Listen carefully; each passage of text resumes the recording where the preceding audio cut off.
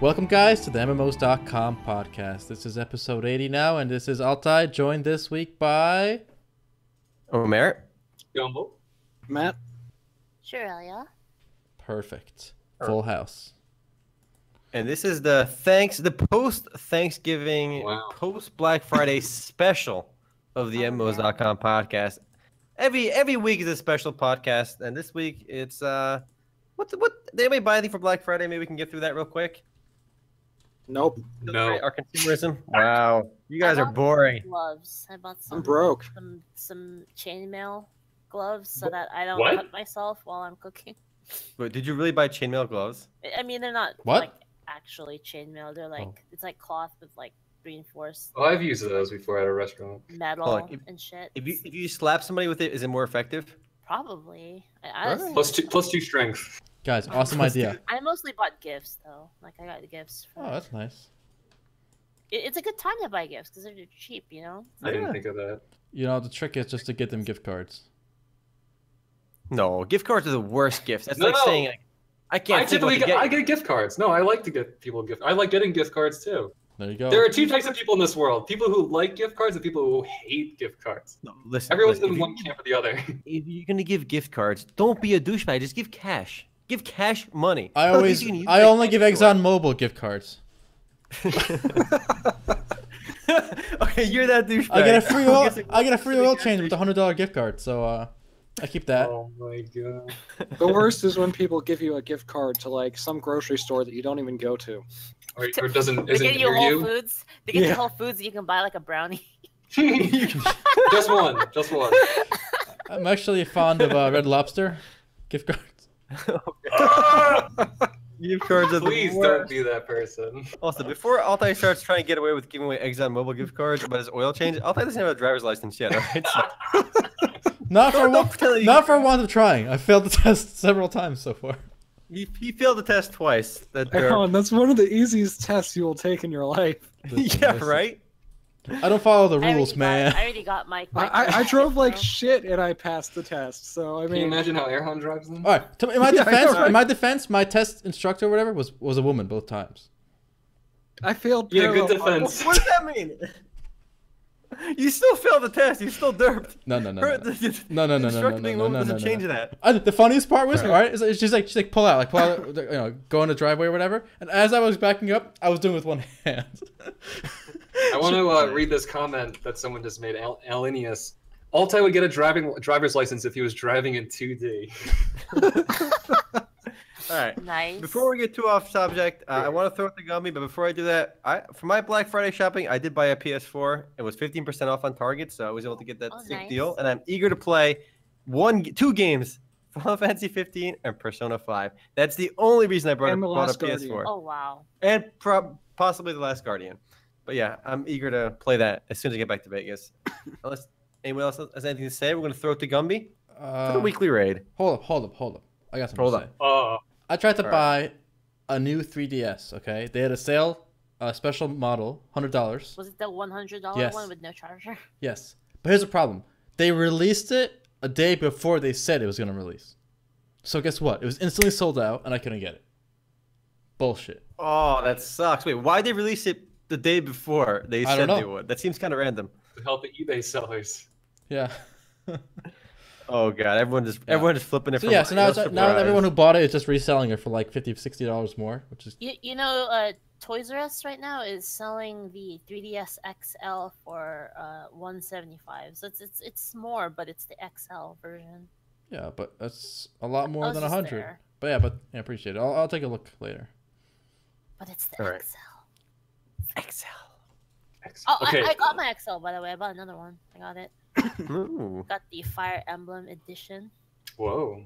Yep. Well, this is actually. Go ahead. Oh, no, don't take it away. I just because my mom wanted to play Pokemon, so I gave her my old DS. Oh, that's nice. Yep. Did you see the Pokemon she tried to give me? Did you guys see that shit? Yeah, I did. I don't know if I don't think you sent it to them. Here, I'll post it in the thing. Jeez, dude, it is like why? All right, look at this. So pretty much like she was like, oh, I have really shitty Pokemon. I was like, don't worry, I'll give you some, right? And then she throws me this trade. Rap And- Is that Rattata? Well, look at what she named it though. Like, Spooky Boogie. no, that's Rat mine. Boy, Rat Boy. She Rat named Boy. it a rat Oh. boy with like an I instead of a Y. Like the worst. Your mom's hipper than I am. I feel like there's two kinds of All right, people. Those who Yes. rename their Pokemon and those who don't. I have Yes. never renamed a Pokemon. I have used no to be like respect for that. people that. I have no respect for people Okay. that. I name their rename Pokemon? Sorry, Shu. Sorry, Shu. So I Why? rename Pokemon that I'm going to trade, and the reason I do that is because Kat explains that it's probably a good idea to do it, so they get a little something when I send them like a Rattata and like return for like a Lapras or something. I just like I used to not name them. I started naming them because it feels a little bit more like they're not just some rando one. It's like my Pokemon, you know? Yeah, I got nothing against it. I just personally don't do it. Hold on. Serious question of character. Do you rename the protagonist in your JRPGs, or do you go with the default name? I haven't played a JRPG in a while that like actually lets you rename it, but I usually name them after my friends. I always name everything Gotta go Daddy. with default. So the NPCs when they're talking, they're like, "Yes, Daddy, anything you say." I also made myself Daddy. name Daddy on my iPhone. So when Siri's talking to me, it's like, "Yes, right. Daddy." Coming Wait, right today's podcast is full of digressions. We're just gonna Okay, let's go. today. Hey, Oh, Gumby, take it. I got a good naming story though. Oh my God, go have at it. All right, there's this game, like this squad-based game for PS4, and Loki named his squad like his mercenary group the Faggots, and like every time like the enemies there, it's like it's the Faggots, get them. Pretty fucking childish, but great. I approve. All right, before we get too off the wagon, Gumby, just take it. I think Take the wheel, we're Gumby. off the wagon, but seeing as how we were talking a lot about trading and economics, this week we're talking about something we've talked about briefly before, at least, and that's player-run shops. What the hell happened to player-run shops? You don't see them anymore. In older games, you would walk around, maybe Ultima Online, Ragnarok, and you would see tons of AFK players selling their goods, but now it seems like they've disappeared from most games. I think I saw some in Revelation Online, and I'm wondering what happened.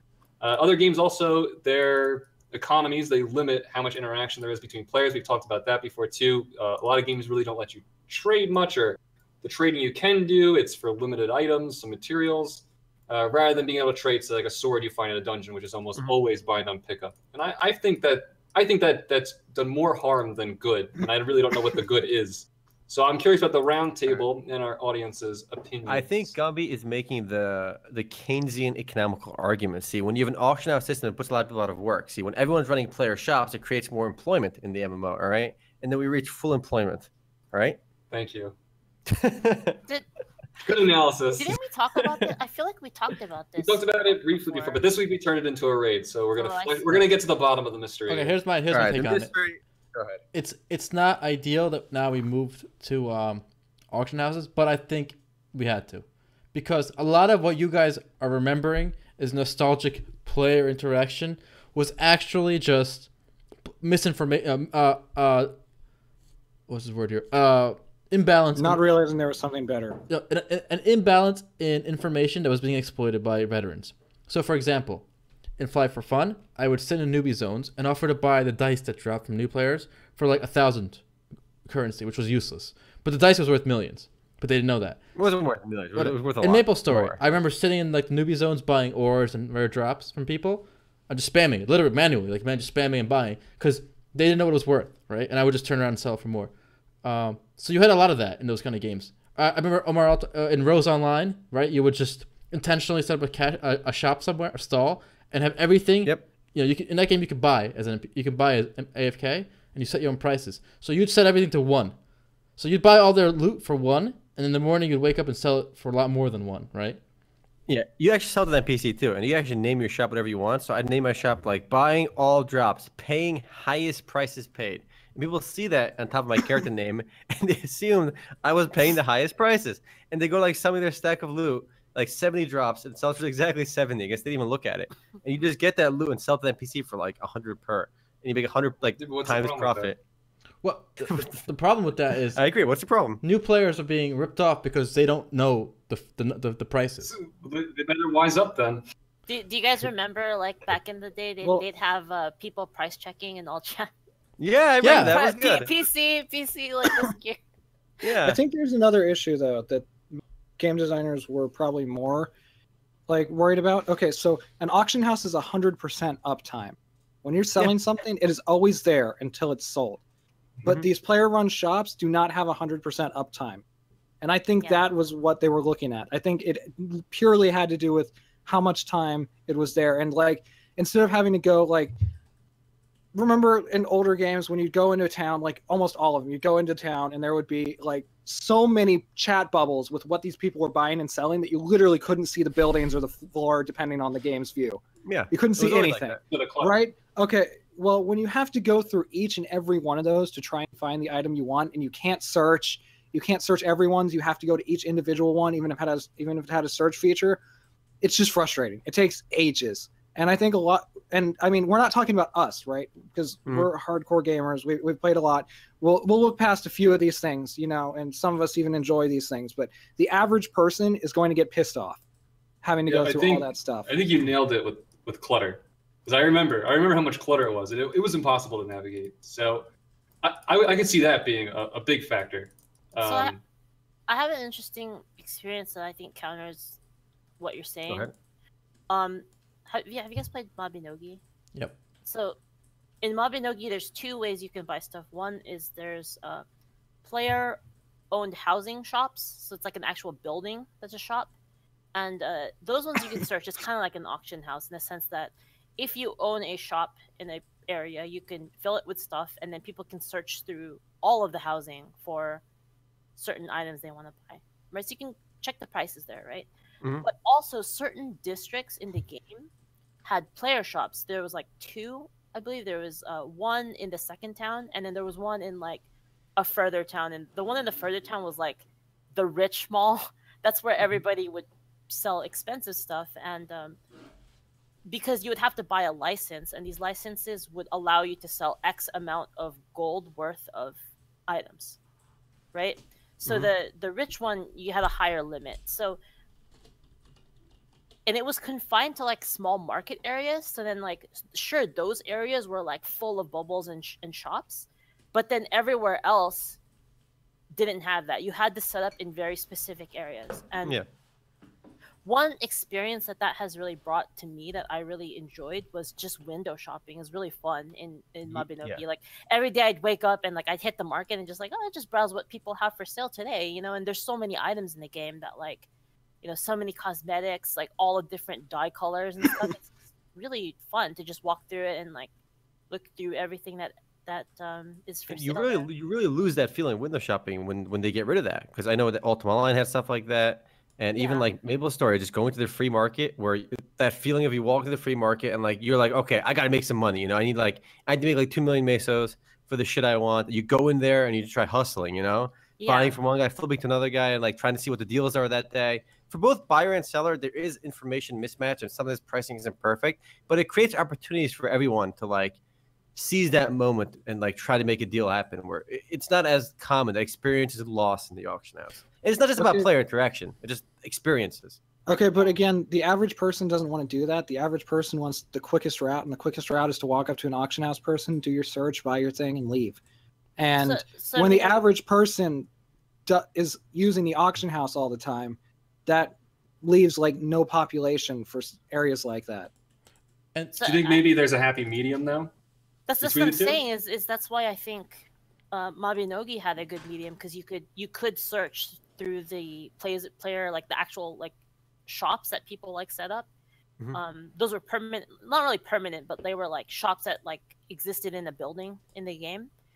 Those ones you could search through, but like player owned, it was like a bazaar, right? It wasn't even like a shop. It was like a person with like a carpet on the floor with like all their shit on it. You know, like a farmer's market type of a thing. And that's you have both there, right? And you have like those experiences. Yeah, right? What you just described with the Mabinogi, it's way better than I think the way Ultima Online did it, and the way Maple Story did it, or Ragnarok did it. And I think a similar system was used in my personal. Oh, I guess we can do a round table. What game, in your opinion, had the best kind of like player shop? Okay. I'll go first. I'll say Neopets. because it combined a few things. One, you could search an item by the name, and it would list by price. So if you have the exact item name, the cheapest will come first. And then you can't just buy it from that list though. You got to actually click into their store, and you see everything they have for sale. So they might grab you with like something cheap, and then you browse, you find something else, you buy it, right? But here's the thing about Neopets. Not everything could be listed in your store, because there was a limit in how expensive of an item you could list in your personal store. Things that were rare and super expensive, you couldn't list in your store. You had to go to this trading house area, a separate place, where you didn't have like a permanent store. You just offered trades. So it kind of mixed the bartering with an easily searchable basic necessities auction house, basically, that newbies can just not get ripped off with. There you go. Who's All next? right, I remember. I mean, Neopets wasn't perfect, but I see the benefit there of being able to browse people's I'm saying shops. the player run shop aspect of Neopets. Yeah, it's pretty good. Like I'm probably really biased because I'm the type of player that really loves that thing. Like I love crafting, gathering. That's like my thing. Like I like that way more than I like combat. So that's why like that's super important to me. Because if you're fighting, you meet people through dungeons and stuff, right? Like the way I like to meet people is like through trade. Like I made a lot of friends like buying and selling goods in different games, or crafting goods and selling it to people, and that's why that's important to me, Matt. But I can see your point though, that it's not important to a lot of people. I'm gonna take the flip side. All right, I'm gonna say the worst game, the worst trading system, Diablo and Diablo 2. All right, you had the classic trading system in that game was okay. You create a server called the Trading House, all right, and then people come in and you just open a trade window and you say "wug" to them, which is what you got. You just drop all your rares in the trade window, and he drops all his rares, and you see if you have any items that you want to trade. Because the currency in that game was shit. Like it was gold. It was literally had no value. So you would never be able to trade currency for an item that you want. You had to have an item that he wanted, and it made trading impossible. There was no way to search items anywhere. And then because everyone had such limited inventory space, everybody had like 10 different mule accounts. That game had the worst trading. I nominate that for the worst trading. But beyond that, I don't know which one I like best. Because for me, Ultimate Online, because I played the shit out of that game, and I still enjoyed the window shopping aspect. I want to know what Matt has to say for like best. I haven't really thought about it. I just do whatever I have to in most games. I just know that I don't like having to go through hundreds of player shops anymore. It's just at this point in time, if I have to spend an hour in town going through people's shops, it's just too aggravating. Yeah, I don't think I've played a game that I could say is my best, because I also haven't given it enough thought. But I would like to see something that blends the two. I would like to see something that blends the two without having player-run shops clutter the environment. Something like there's pre-made shops, and you can only rent them for a certain amount of time or something, and then you sell your items, and once you're out, you're out. Or like something along the lines of you have to join a guild, and maybe it's a merchant's guild, and then you can sell stuff through them. And also have an auction house. I think there's something charming about like that direct player-to-player interaction, even when it comes down to AFK shopping. But I can't think of a game that's done. I didn't play Mad Binogi, so I can't really speak to that. All right. Chloe, do you think there's something magical in entering a zone and you just see like all these players just trying to trade? Well, okay, there was a Ragnarok online private server that did it right though, because instead of having everyone in Frontera having their little signposts up, they had a special area where people could trade, and it was set up so that you had to stand on the side of the road so it wasn't cluttered. And I thought that was a better system because when the little bubbles popped over their heads, it was neatly layered so you could read each one and not feel like you're lost in a mess. It is fun, though. It's fun to see, because when you see stuff like that, too, like an auction house, right? An auction house kind of hides the economy. You don't see it till you open that menu. But when you see active traders in some type of specialized zone or whatever, it shows you that there are people invested enough in the game to try and share their goods. And the thing, too, we didn't talk about this, but my main problem with the way modern games do it isn't even the systems they use. It's just the limitations on what items can be traded or sold. I think that's maybe a different question and a different topic. And I think we've had that conversation before too, about buy and pick up. How much of for those of you who like the physical shops or the player stalls, let's say, how much of it for you is an aesthetic visual thing, like with the feeling like it's active? Because I think Black Desert Online, it kind of has like basically no trading, right? Okay. But for whatever reason, to me, the towns and cities felt alive because of all the NPCs walking around. I compare that to, for example, Riders of Icarus, right? When you go to that capital city, it's huge. The structures look imposing and cool, but when you actually get down, on the floor, it's just like a ghost town, right? There's like nothing going on. It's depressing. So, but in Black Desert, I think they did a great job. I always felt like the world was alive, and I think for a lot of people with nostalgia, the trader cards are not so important because they were actually using those trader cards. But like you guys said, seeing activity. Yeah, you might be right about that. I think the psychology of the aesthetics is more to do than actually using those trader shops. I don't know. I mean, I always thought the trader shops, I always thought of them in the same way that I thought of bots. Like, sure, there's someone logged in there, right? But they're not actually doing anything. Sure.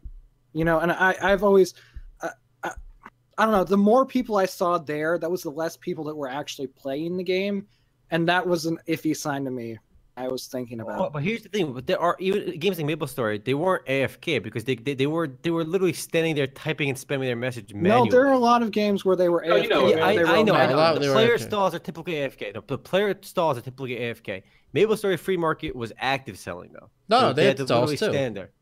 Yeah, but you had to pay cash money to do that. And I've never shopped in those stores because why would you? When the MapleStory was the craziness of the free market where the deals get struck. All right, that's for it's like the New York Stock Exchange, of yes, MMOs. the capitalism is finest. Before computers. Yeah, before computers. Yeah. Like 1920 it was stock the exchange. golden era of MapleStory. capitalism in MapleStory, right? Always comes Dude, back to me. the rush that you get from those things is insane. It's like Yeah. like when I used to play in Mob, sit in the market, and then like somebody would be like selling this item, and it's like a really, really rare item that like people rarely you never get it, right? It's like a once in a 2-week type of a thing, right? And this item comes up, and you're just like, holy shit! You like immediately message them. You're like, how much? What's your other offers? Like, keep me posted. Like, here's my bid, and then it's just this constant contacting people and trying to okay, so it's like, oh, I need a little bit more money now. Like, let me borrow it from some people. You know what I mean? It's insane. No, the best part is you listen. I'll give you the 50 million, and I'll give you this rare axe. All right, I should try bartering with them. Yeah, because you run out of hard cash, right? You see, yeah, so you give another different item, and it creates an atmosphere. He trades that axe for something else, and it's fun. It creates even more than that because it's like, now that this market, now that this item is on the market, everyone starts to sell off their shit. All the commodities just flood the market now because everyone needs hard cash, right? So now, do you now you're thinking to yourself do I still go for that item, or do I turn around, buy the shit from those people, hold on to that, and then sell that later? Oh man, it's such a rush, and I haven't gotten that in so long in a game. Actually, there's one game we haven't really discussed that kind of does this pretty magnificently, and that's EVE Online, where you have newbie players or people who don't care. They'll pay a little extra for an item if it's at their station or nearby, everything's for sale by players basically. So people can make a little bit of profit by moving things between stations, like haulers, and then that way kind of both sides are benefit because people. Any profit that's on the table, if it's big enough, somebody will fill that in and grab that profit. So, but what you guys are saying, where it's physical haggling, like you just going back and forth, those days are over. Because I think I agree. They're over. I agree. Because it's being nostalgic. That's a negative sum game because people with information are only going to rip people off without information. New players, right? And a new player who just wants to come to town, like Matt was saying, if I just want to go to town. I want to buy my level 20 sword, right? Let's say. I don't want to spend 2 hours dealing with, people like you who who hoarded 8 of them and they're going to rip me off for it, okay? I just want to go in, buy my goddamn sword, and get out, okay? I don't want to deal with this, That's fair. This, noise. And the other thing to take into consideration is that the people that need these basic items, whenever there's an NPC shop that has it for a certain price, the player shops are always going to be a little bit higher than the NPC shop because they want the extra money because that's the market value and they want more than the market value. And it literally just obscures the entry process. I mean, it's fine for end game, sure, but when you're at the beginning, it just obscures your way through the levels and makes it harder for you by making it seem like you have to pay more for something that you don't. All right, guys, I have an idea. All right, I was thinking before this podcast started about a good crafting system, and I thought of a magnum opus. All right, you got Magnus opus. Is it magnum opus or Magnus opus? Magnum opus. we'll just call it an opus, all right? I have an idea. You're not using it correctly, regardless. But go ahead. Listen. You don't know me. Let me finish. All right. All right. Listen. Crafting system in an MMORPG, and my ideal crafting system. I feel like this is a really good system. All right. All right. Think an traditional MMORPG, but with Terraria-like crafting, where literally every drop can be turned into something useful. So when you kill the pigs, you're not just getting shit, all right? You can just craft it into some armor, some weapon, and even like you can even upgrade your low tier goods into higher tier goods at like an efficient level. So you can always get loot that's being able to be converted to either. It doesn't have to make sense. Like a pig can drop something that may not be like a pigtail. If you combine it with like these two other like pig loot, you can make a piece of armor with it. All right, it doesn't make sense. But my point is a system where you can just, and the thing is, everyone can craft. It's got a simple Terraria-like crafting menu that's also, I think, available in a game like Hero Song now, where you can just turn anything into something useful. And this system carries throughout the entire game. And bosses and stuff, no enemy drops swords or gear or loot. They only drop like fragments and items that can be used to craft stuff.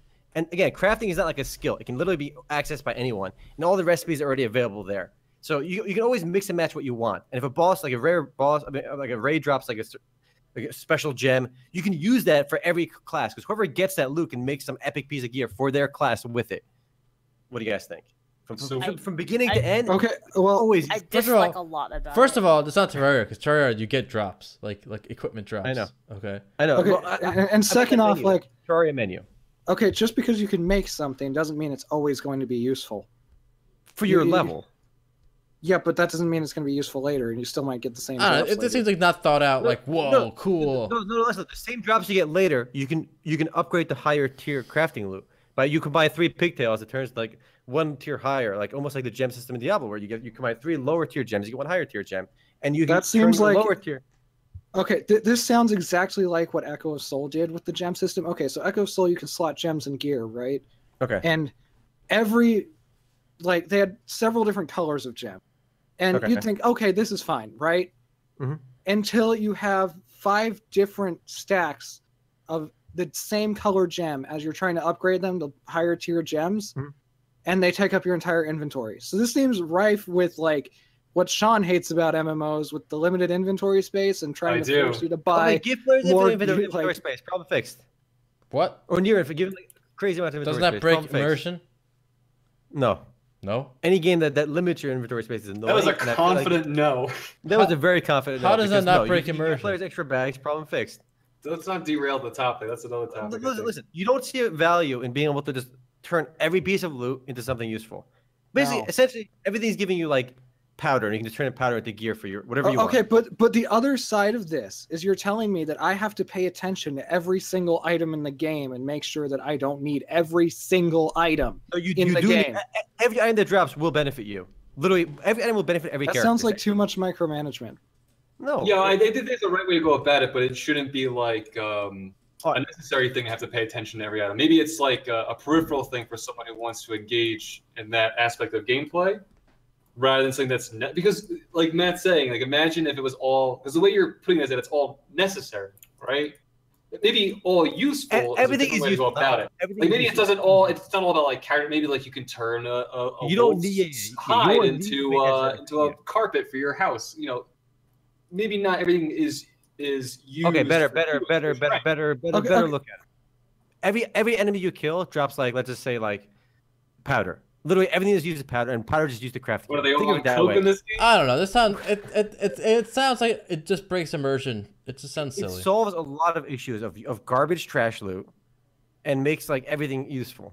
Like, you know what else solves the issue of garbage trash loot? Don't drop garbage trash loot. Yeah, but some games, there are some game games that don't drop garbage trash loot. Everything is either a crafting item or gear. I mean, it's just that's an easier way to here's the thing: when you say it's a crafting gear, right? Let's real talk right now, okay? You playing Guild Wars 2, you find a crafting item, right? You're not gonna do shit with it. You're not gonna craft it. You're gonna sell it or just trash it, right? So whatever. No, you sell the auction house. In Guild Wars 2. And the other thing. Okay, so the other thing you're not thinking about, like, let's take Sean's example. You have a wolf hide, and you can turn it into a carpet for your like house or something, right? Mm-hmm. that is not going to be useful endlessly. Like, eventually you're going to hit a point where these items literally mean nothing to you because you've done everything you can with them. No, because items can upgrade. Like I said, you can combine to lower. Okay, but then you upgrade it to a certain point, and then you don't need them anymore. No, no, no. What are you talking about? There will literally be gear that you will never have. You can keep upgrading your gear and be able to craft new gear that's unobtainable. It's such a simple design where you can make it so you'll never have everything, and there's always something to strive towards simply by being able to upgrade it constantly. So you can always grind to get loot and then upgrade it to better crafting materials to craft better armor and upgrading, your current armor too, and weapons. Listen. I mean, What you're saying, this is a work what you're explaining is, first of all, nothing new. Okay, it's a very, the problem is what game is doing it? What game is doing it? What you're explaining Online. is the definition of power creep. It is the definition of power creep. Everything can just be recycled into ore, and then ore can be made into whatever. But everyone can make ore into whatever. No, you don't have to go to a crafter. You don't have to do some weird crafting skills. Everyone can do it, just like you can craft. In so from the beginning in Terraria, you can just craft everything. Yes, you can't. You need the equipment. Okay, I'm talking about that menu. Okay, there's no recipes needed. So I'm talking about that menu where you can just click your character sheet and you can save everything craftable on the left side. So you can do it like that. So there's level 1, thousands of things are right there. Yeah, but it's obviously scaled at level 1 gear and it's easily organized by like tabs, searchable. Okay, but you need discovery in games somewhere. My point was, if you can sit there and you can keep upgrading endlessly, at some point at some point you are upgrading procedurally. Like, you're not putting in numbers manually for every single one of these infinite things. So when I say upgrading, I don't mean like giving +1 to your gear. I mean literally just changing your gear to something else. So that's not upgrading. You're upgrading your gear. You're changing gear. That's not upgrading. Speaking of changing gear, I think it's time we change gear in this conversation. Let's change gear on this, but I think. Whoa! This guy with the transitions has a good overarching.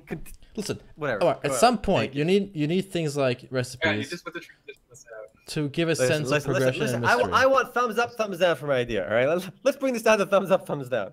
Thumbs down. Down. I give myself a thumbs up. Come Down. on, somebody. Down.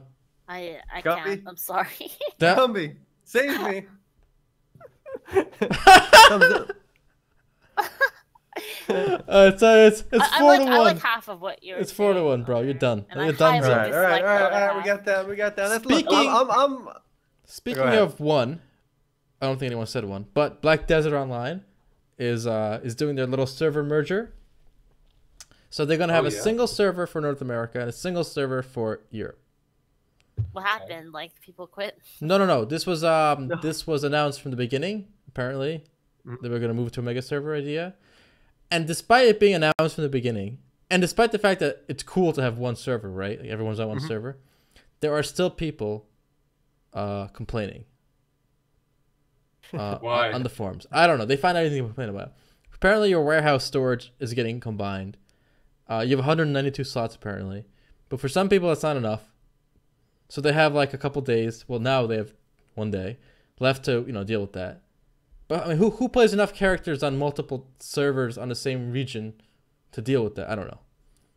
It's no big deal. The people complaining in the forums. Yeah, I guess. Especially in Black Desert, where you have to grind endlessly to get your characters up to the PvP competitive level. They really like the grind, I guess. I think it's a good system, though. I mean, who doesn't like mega servers? And the fact they announced this early on, and the fact that people did say, "Oh, the game must be dying," right? There's the server merging already. But again, this was announced like pretty early on that this was going to happen anyway, and that the whole server thing is only temporary anyway. But I think there's really nothing to complain about. This is ideal. I mean, we talk a lot about server infrastructure and what we want in games. I think we all agree that we'd rather be able to play with friends easily, and we have different ways of doing that, whether it's channels or one mega server. But I think we all agree that.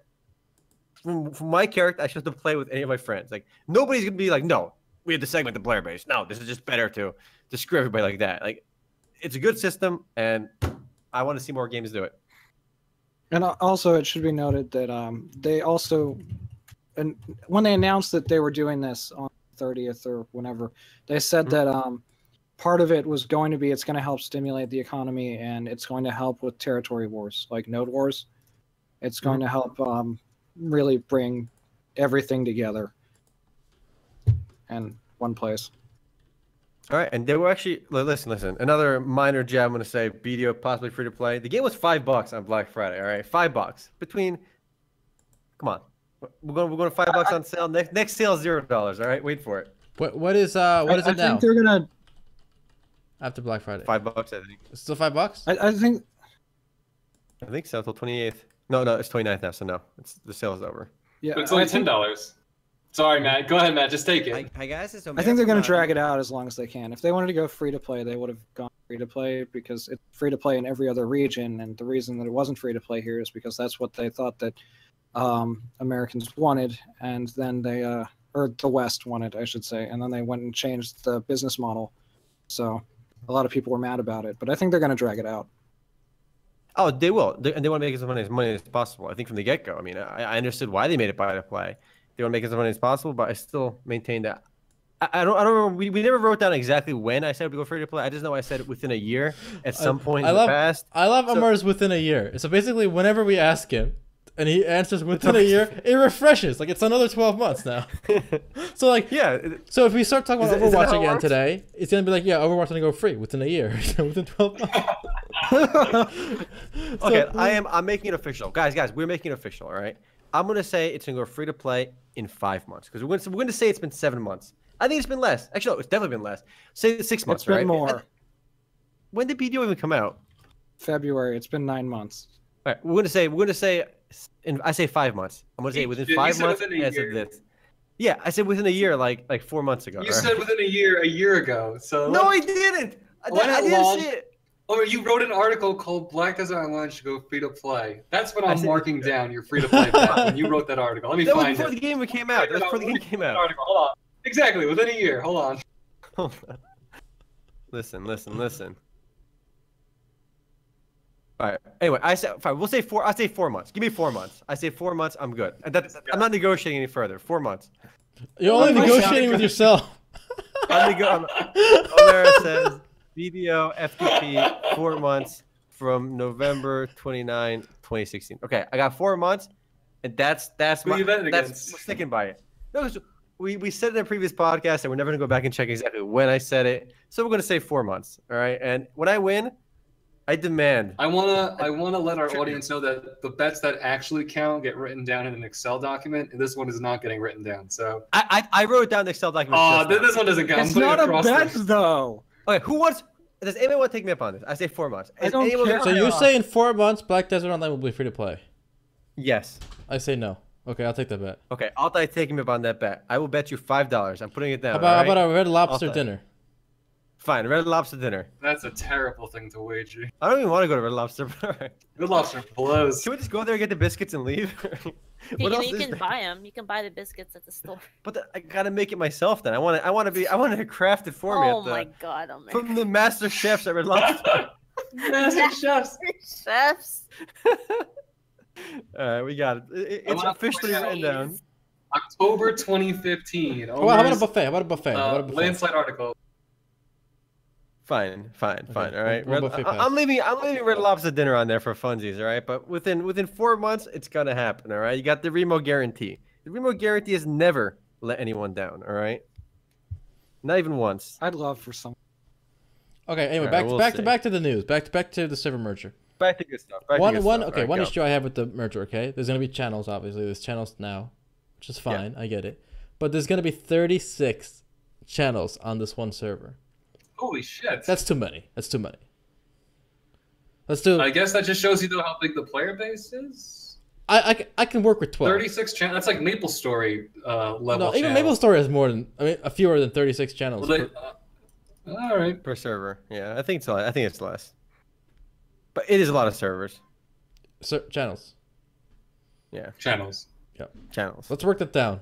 Dom Games, come on, you can do it. Let's work that down. Step it down. I feel like it should be based on how many. I missed. Figure out a programmatic way to bring on channels.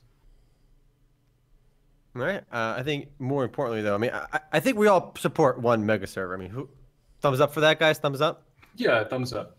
Thumbs up. 100% thumbs up. I'm going to say I don't feel like doing it. I think the most interesting news this week, and potentially, not the most interesting, but the thing that I'm actually a little bit hyped about, is that Lineage Eternal may already be in English. I know Matt wrote the article, so you want to take that, Matt? It's pretty simple.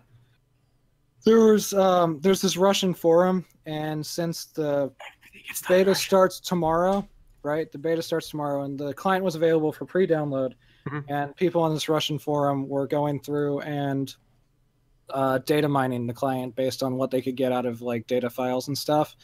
And according to them, upwards of half of the game might be translated already. Guys, we're going to get a simultaneous launch. Remember, they said there was rumors they would do a simultaneous global launch. And not even rumors, okay? It was like vaguely confirmed that they're going to do a simultaneous global launch for the full game. Listen, we went over this thing 2 weeks ago. I think it was the official headline from some random website was NCSoft says that's going to happen.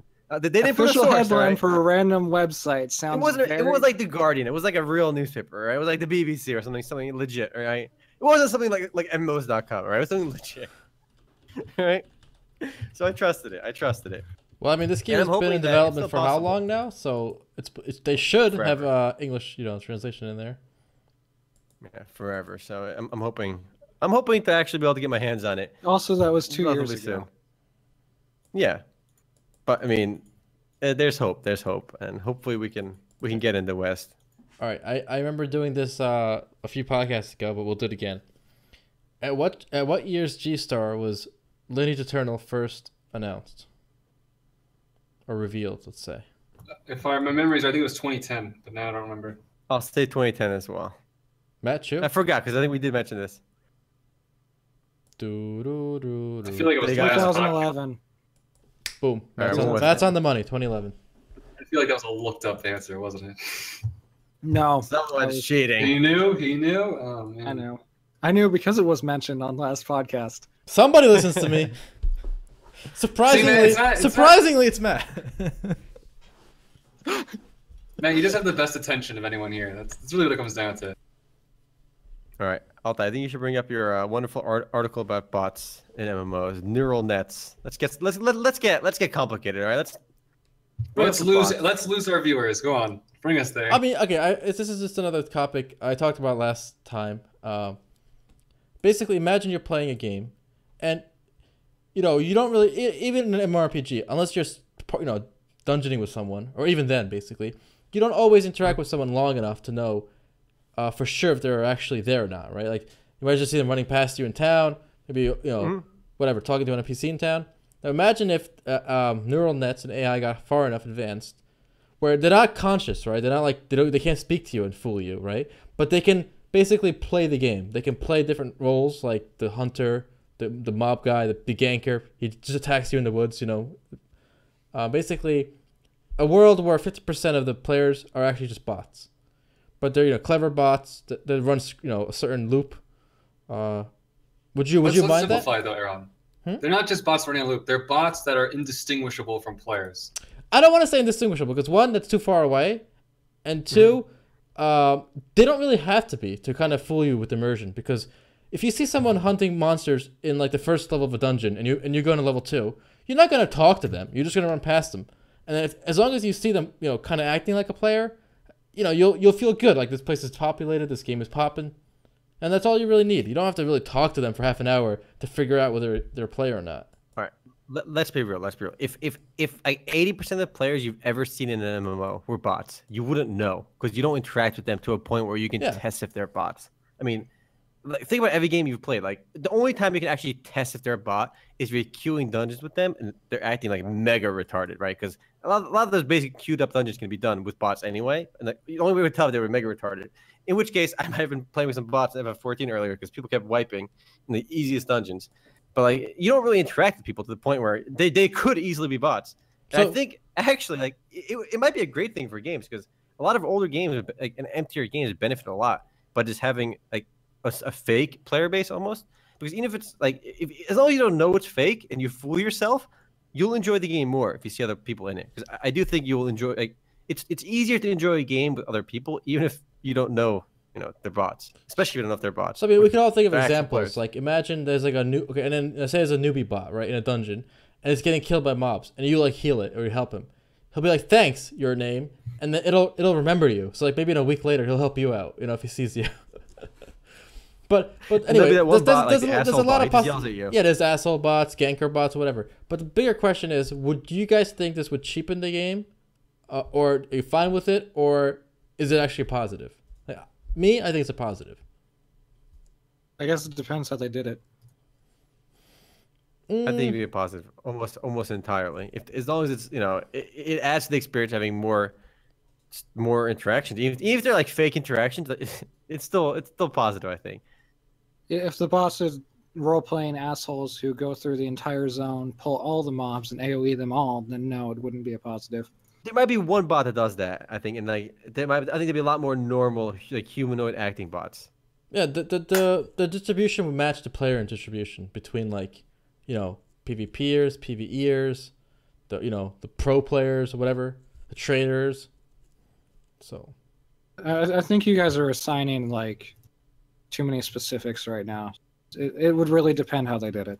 That's all I gotta say. Well, I mean, it obviously would depend how it's done, but I think overall the having bots almost like not replace but complement players would be great.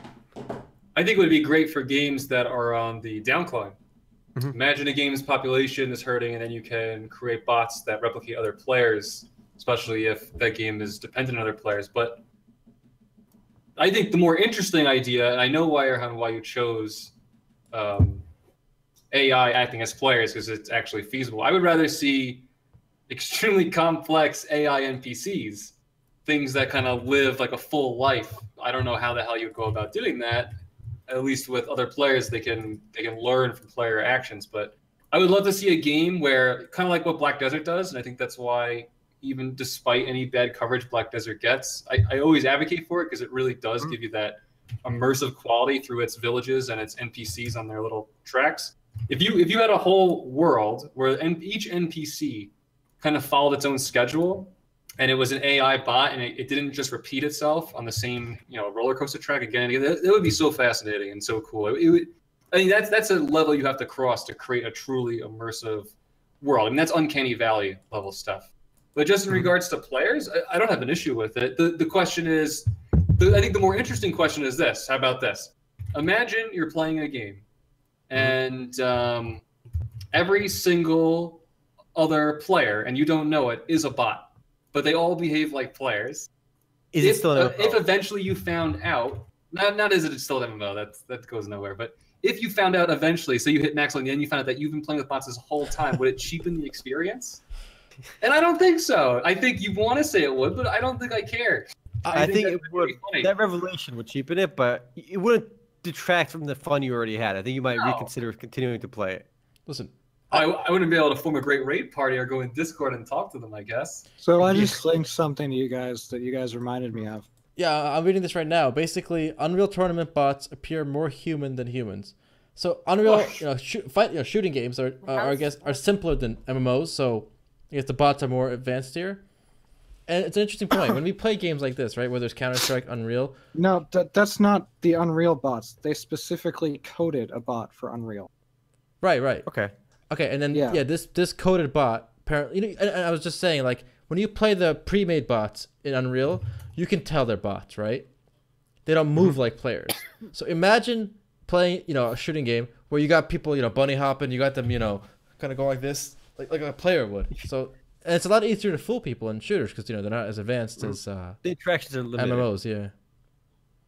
Well, I mean, the other thing is, and it doesn't say it in that article. These bots could actually go after players in a revenge-like manner, and that's why they're convincing, because they coded them in a way that they appear to show emotion and hatred for specific players. I mean, I'm sure the hatred thing plays a role, but I think just movement is also important. Like in a shooting game like Unreal, the way a player moves kind of tells me right away if they're a bot or not. Listen. I want to go back to Gumby's question. All right. If you got the max level, you play a MMORPG for 100 hours, right? And your max level, you played for 500 hours, and you find out that everyone in that game was actually an advanced bot and there was no actual players. Does it cheapen your experience? I want to go around the table. Yes. I think she was gone. You guys go first. Okay. I say yes, and here's why. It's like saying this. Imagine you bought the Mona Lisa.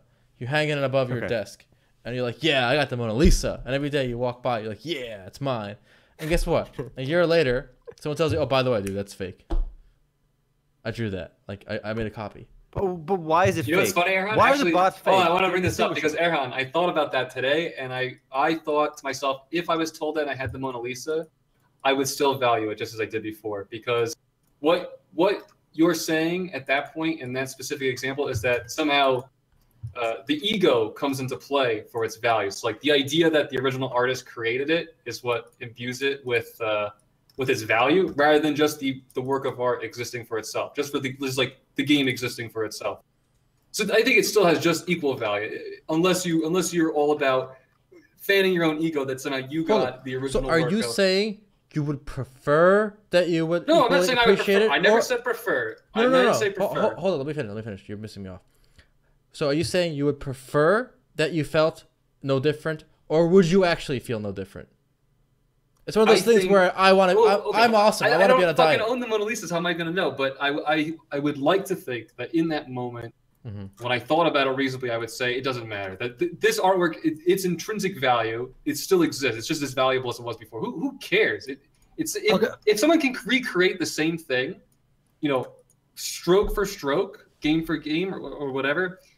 It still has the same value. They still had to go about the creation process. It's not like there's some extra value. But they don't have the same value. Like a perfect fake is not worth the same as a. Okay, but we're also missing. We're also missing a key part of this analogy that doesn't work, right? Yeah, so it doesn't work. You're right.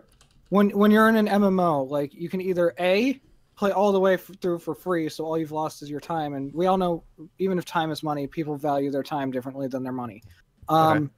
B, when you do pay for things in an MMO, you're paying for like a specific item. You're not paying for the player interaction. You're paying for a specific item.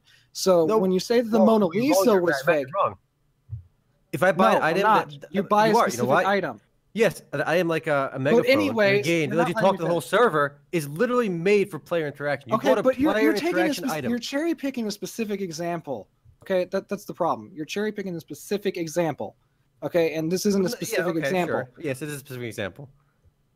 Anyways, when you buy the Mona Lisa and you find out it's fake, you're literally not getting your value, the money value for it. Like it's literally not worth what you paid for it. Yes, that's true. It's a fake. Sure, but I don't think I was addressing that point though. No, forget the money value. You inherited it. It doesn't matter. The money part is not the equation. But it's not worth what it was. The resale value goes down. You had no plans of selling it. It doesn't matter. Oh, fine. But I'm just trying to take the money part out of it. I don't know if you guys can do the leaps in your mind. Well, how about this? Boys, listen. We're getting too sidetracked, like a philosophy 101 class here. Let's bring it back to MMOs. Yes. With the bots. No, I got it. Let me do it. Boom. Let me connect it. Ready, guys? And don't argue by analogy. I'm not. Ready? This week, the game I played the most this week, you know what it was? Oh my God, Cookie Clicker. Cookie Clicker. This is a game where I've literally stared at the screen with like dead intention, right? Like dead focus. Like I can't wait till 5 more seconds to upgrade this. What all I had to do if I wanted to win or like is literally change one little number in my cookie like file, right? My internal my cheat for it. Speed up your just cheat. Basically, I can just give myself any upgrade I want. Okay. But I haven't done that. I've actually stared and clicked on the golden cookies to pop up. Okay. So okay, but what does that prove? It proves that. What is with AI? Oh, here's what you're saying. Like, imagine I spent a year playing this game, right? And then you came into my room and said, "Oh, dude, bro, watch this," and you just open like the cache and just change one number, and you matched me after 1 second. Does that take away the fun I had for a year playing the game? But they're not the same thing. Okay. So here, let's go back to the bots thing. Okay, so if we make the bots identical to players, right? So if I'm going through the game. And I'm getting beat in PvP. I'm getting beat in the race to mobs. I'm getting beat when people on the market, like people buy something before I can, right? If I find out at the end of the game that every one of those was a bot, right? I'm going to be pretty mad because I'm going to feel like it was unfair from the beginning. Yeah, it could. But if the bots are programmed to do it, it feels unfair automatically. Well, no. What if the bots because that's not what they advertise. What if the bots are programmed to do it at the exact same proportion that would happen to you normally without the bots? And but how would they know if there are no players? No, they base on other. They study every other MMO. Don't go outside the example, right? Just imagine it like it's like your typical. Okay, here. Yeah. Let me rephrase. It's your typical experience playing any game. Just an average experience. Yeah. Everything is averaged out, and you can't tell. But without any extra details, without any type of advertising, no one said whether they were bots or players. You just assumed it. It's totally average and abstract, and there's no specifics. At that point. At the point, would it devalue all the fun I had leveling if I really enjoyed the experience? I don't think. I think Omer said it originally. I don't think I would continue playing at that point, maybe because at that point, when I hit a certain point, I want the human interaction. Okay, unless the bots could give me that, I wouldn't value it. If the bots could give me human interaction, talk to me on Discord and shit, sure, I don't care. Yeah, but it's the same thing as like all those reviews that are negative after like 4,000 hours. It doesn't devalue the fun you had then, but it definitely like sours the memory. You know what I mean? Because you look back and you see these specific examples and you see why this happened, and it's just kind of it kind of sours the memory. That's a good point. That's a good point. It can sour the memory. Like how real the bots feel. Like Matt said in the end, like that's gonna be the perception of most people. Is that it? I think you're both. I think you're right. I think most people would feel that way. I don't think I would though. I don't think I would draw a difference there. Would you guys feel that way if the bots were indistinguishable from humans? They could That's what we already said, though. We already said that. No, they talk to you on Discord. Well, then they're basically alive, aren't they? So but you still find out they're all bots, and there's very clever bots. But they still talk to you on Discord. They all have unique personalities. I think we're getting unrealistic at this. No shit. It is unrealistic. But does it still devalue the experience? I'm curious where you guys stand. Does it still leave a sour taste in your mouth? Well, you know for a fact they're bots. There's very clever bots. I'd feel very weird. I guess I'd feel very lonely all of a sudden. I would feel honored.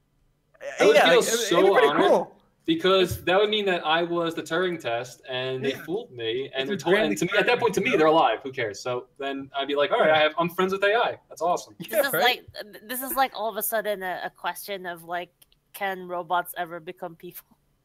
And have souls. This is like listen. It'd be the point so is, cool. Yeah. Same in Jim Bro. Everyone's a Cylon, so it doesn't matter. Everyone's a Cylon, but you're all simulations anyway. Okay, look, the human. It'll feel different, and I'll give you an example why. Imagine in the future, there's concerts. You can go to like your favorite Justin Bieber concert, right? Live concert. Good example. Let's say it's in New York, right? But you live in San Francisco. But in every city, including San Francisco, you can go to an exact concert. It's live streamed at the exact same time, and there's either a laser or mannequin version of him that's indistinguishable, given the same concert. The tickets for the actual one will be worth more and sell for more.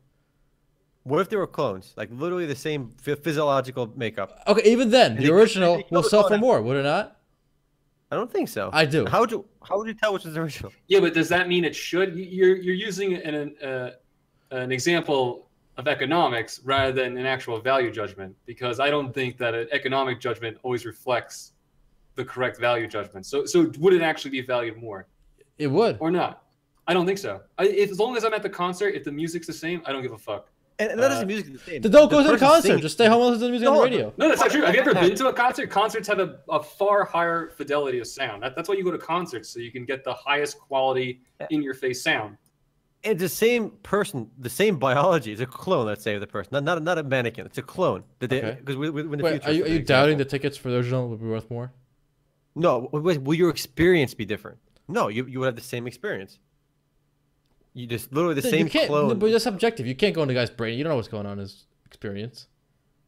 Fine. They scan his brain and they scan his whole body and all the cells in the same exact position. No. My experience, knowing it's real or fake, will be different.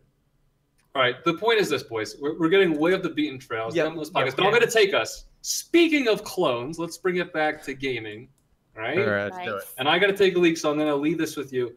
We had an interesting discussion yesterday about Lawbreakers, because we were curious. Lawbreakers is a upcoming FPS under the direction of Cliff Bleszinski, that's how you say it, who I believe is responsible for Gears of War. Someone correct me if I'm wrong. And we were wondering, where is it? So I think why doesn't someone pick up Matt? I think Matt should start. Matt had a chance to go to the studio and play the game with the team. I'm going to leave the video here of Matt playing. It's nice and smooth. Maybe just give a brief overview and then discuss what's going on. What's going on? All right, so basically, right. So Lawbreakers, when I went to So basically, the what's going on part of it is why haven't we heard anything since alpha 3 months ago? 3 months ago. Yeah. Anyways, when I went there, all they had was this one map that had to be connected directly to the server, and it would automatically connect you. You'd go on the computer, you'd start up the application, it would come up full screen. You would put in your like tag that you wanted, and it would automatically connect you to the server with the other players. And depending on which side you were on, you were automatically on a team. Okay, so you automatically did all of that. And it's just this one really polished map in 4 classes. That is all there was. There was nothing else. There was no server browser, nothing. Okay, so in the time that it took them from then to alpha, they put in one map, they put in a server browser, and some other stuff. And I mean... And the thing that's important to realize is that Lawbreakers has been in development for, I think, 2 years now. But at some point, they looked at Overwatch and the other games, and they went, okay, we're going to completely redesign the way this game is because it looks too much like the other ones. And they went for more of a gritty feel like Cliff Bleszinski is known for, you know, with Gears of War and all that. Like a more realistic tone than they did with the cartoony feel. Well... what I gather is going on, because based on estimates that I was given when I was there, because they said like a character, right? It takes about 2 weeks for it to go through the entire like concept process, and like another 2 weeks for them to get the 2 or 3 weeks for them to get the art done and all of that. And the overall, a character could take a month or two. This one character, from implementation to making the art and all of that. So, okay, the fact that they're disappeared and they're in heavy development right now and they're silent, it doesn't surprise me. Like, there was basically not a whole lot of content there. And even when the alpha came out, there were 2 modes, there were 2 maps, the same 4 classes. And they've had another class that they've been working on that they hinted at, and I got a few details about when I was there. It's in the article. They've been working on that since I went there. And they've probably trashed it like 6 times by now, to be honest. But it's been 5 months, Matt, since the alpha. By the way, the alpha that was public, the public alpha. It ended in August, didn't it? It started in June. I have a video up as of June. So since my video, it's been 5 months. Okay. So it ended in August, and over the course of alpha, they added an extra map, and it started with the one map and the one map. That's it. This is an Unreal Engine game, right? Made by the guy who made Unreal, right? No. The designer of Unreal Tournament. What? But so no. he is building a game exactly like Unreal Tournament on an engine for which he worked.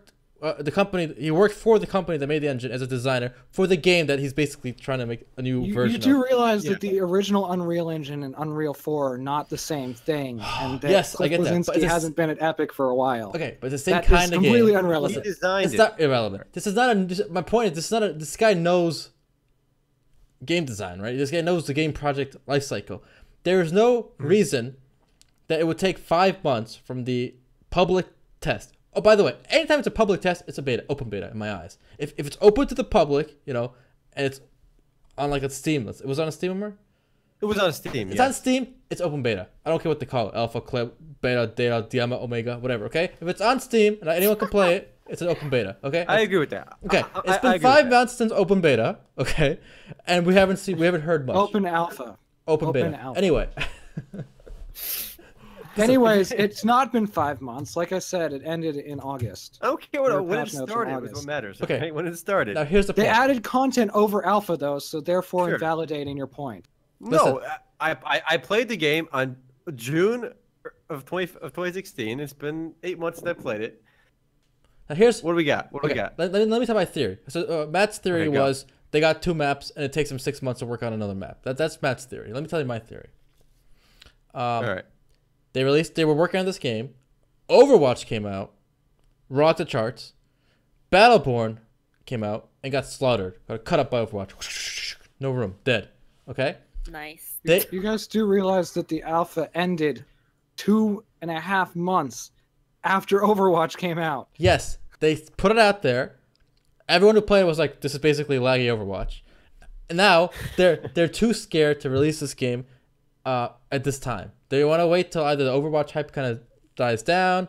They want to maybe make it free. Maybe they're making it free to play because they realize they can't get people to pay for this when Overwatch is $20 now.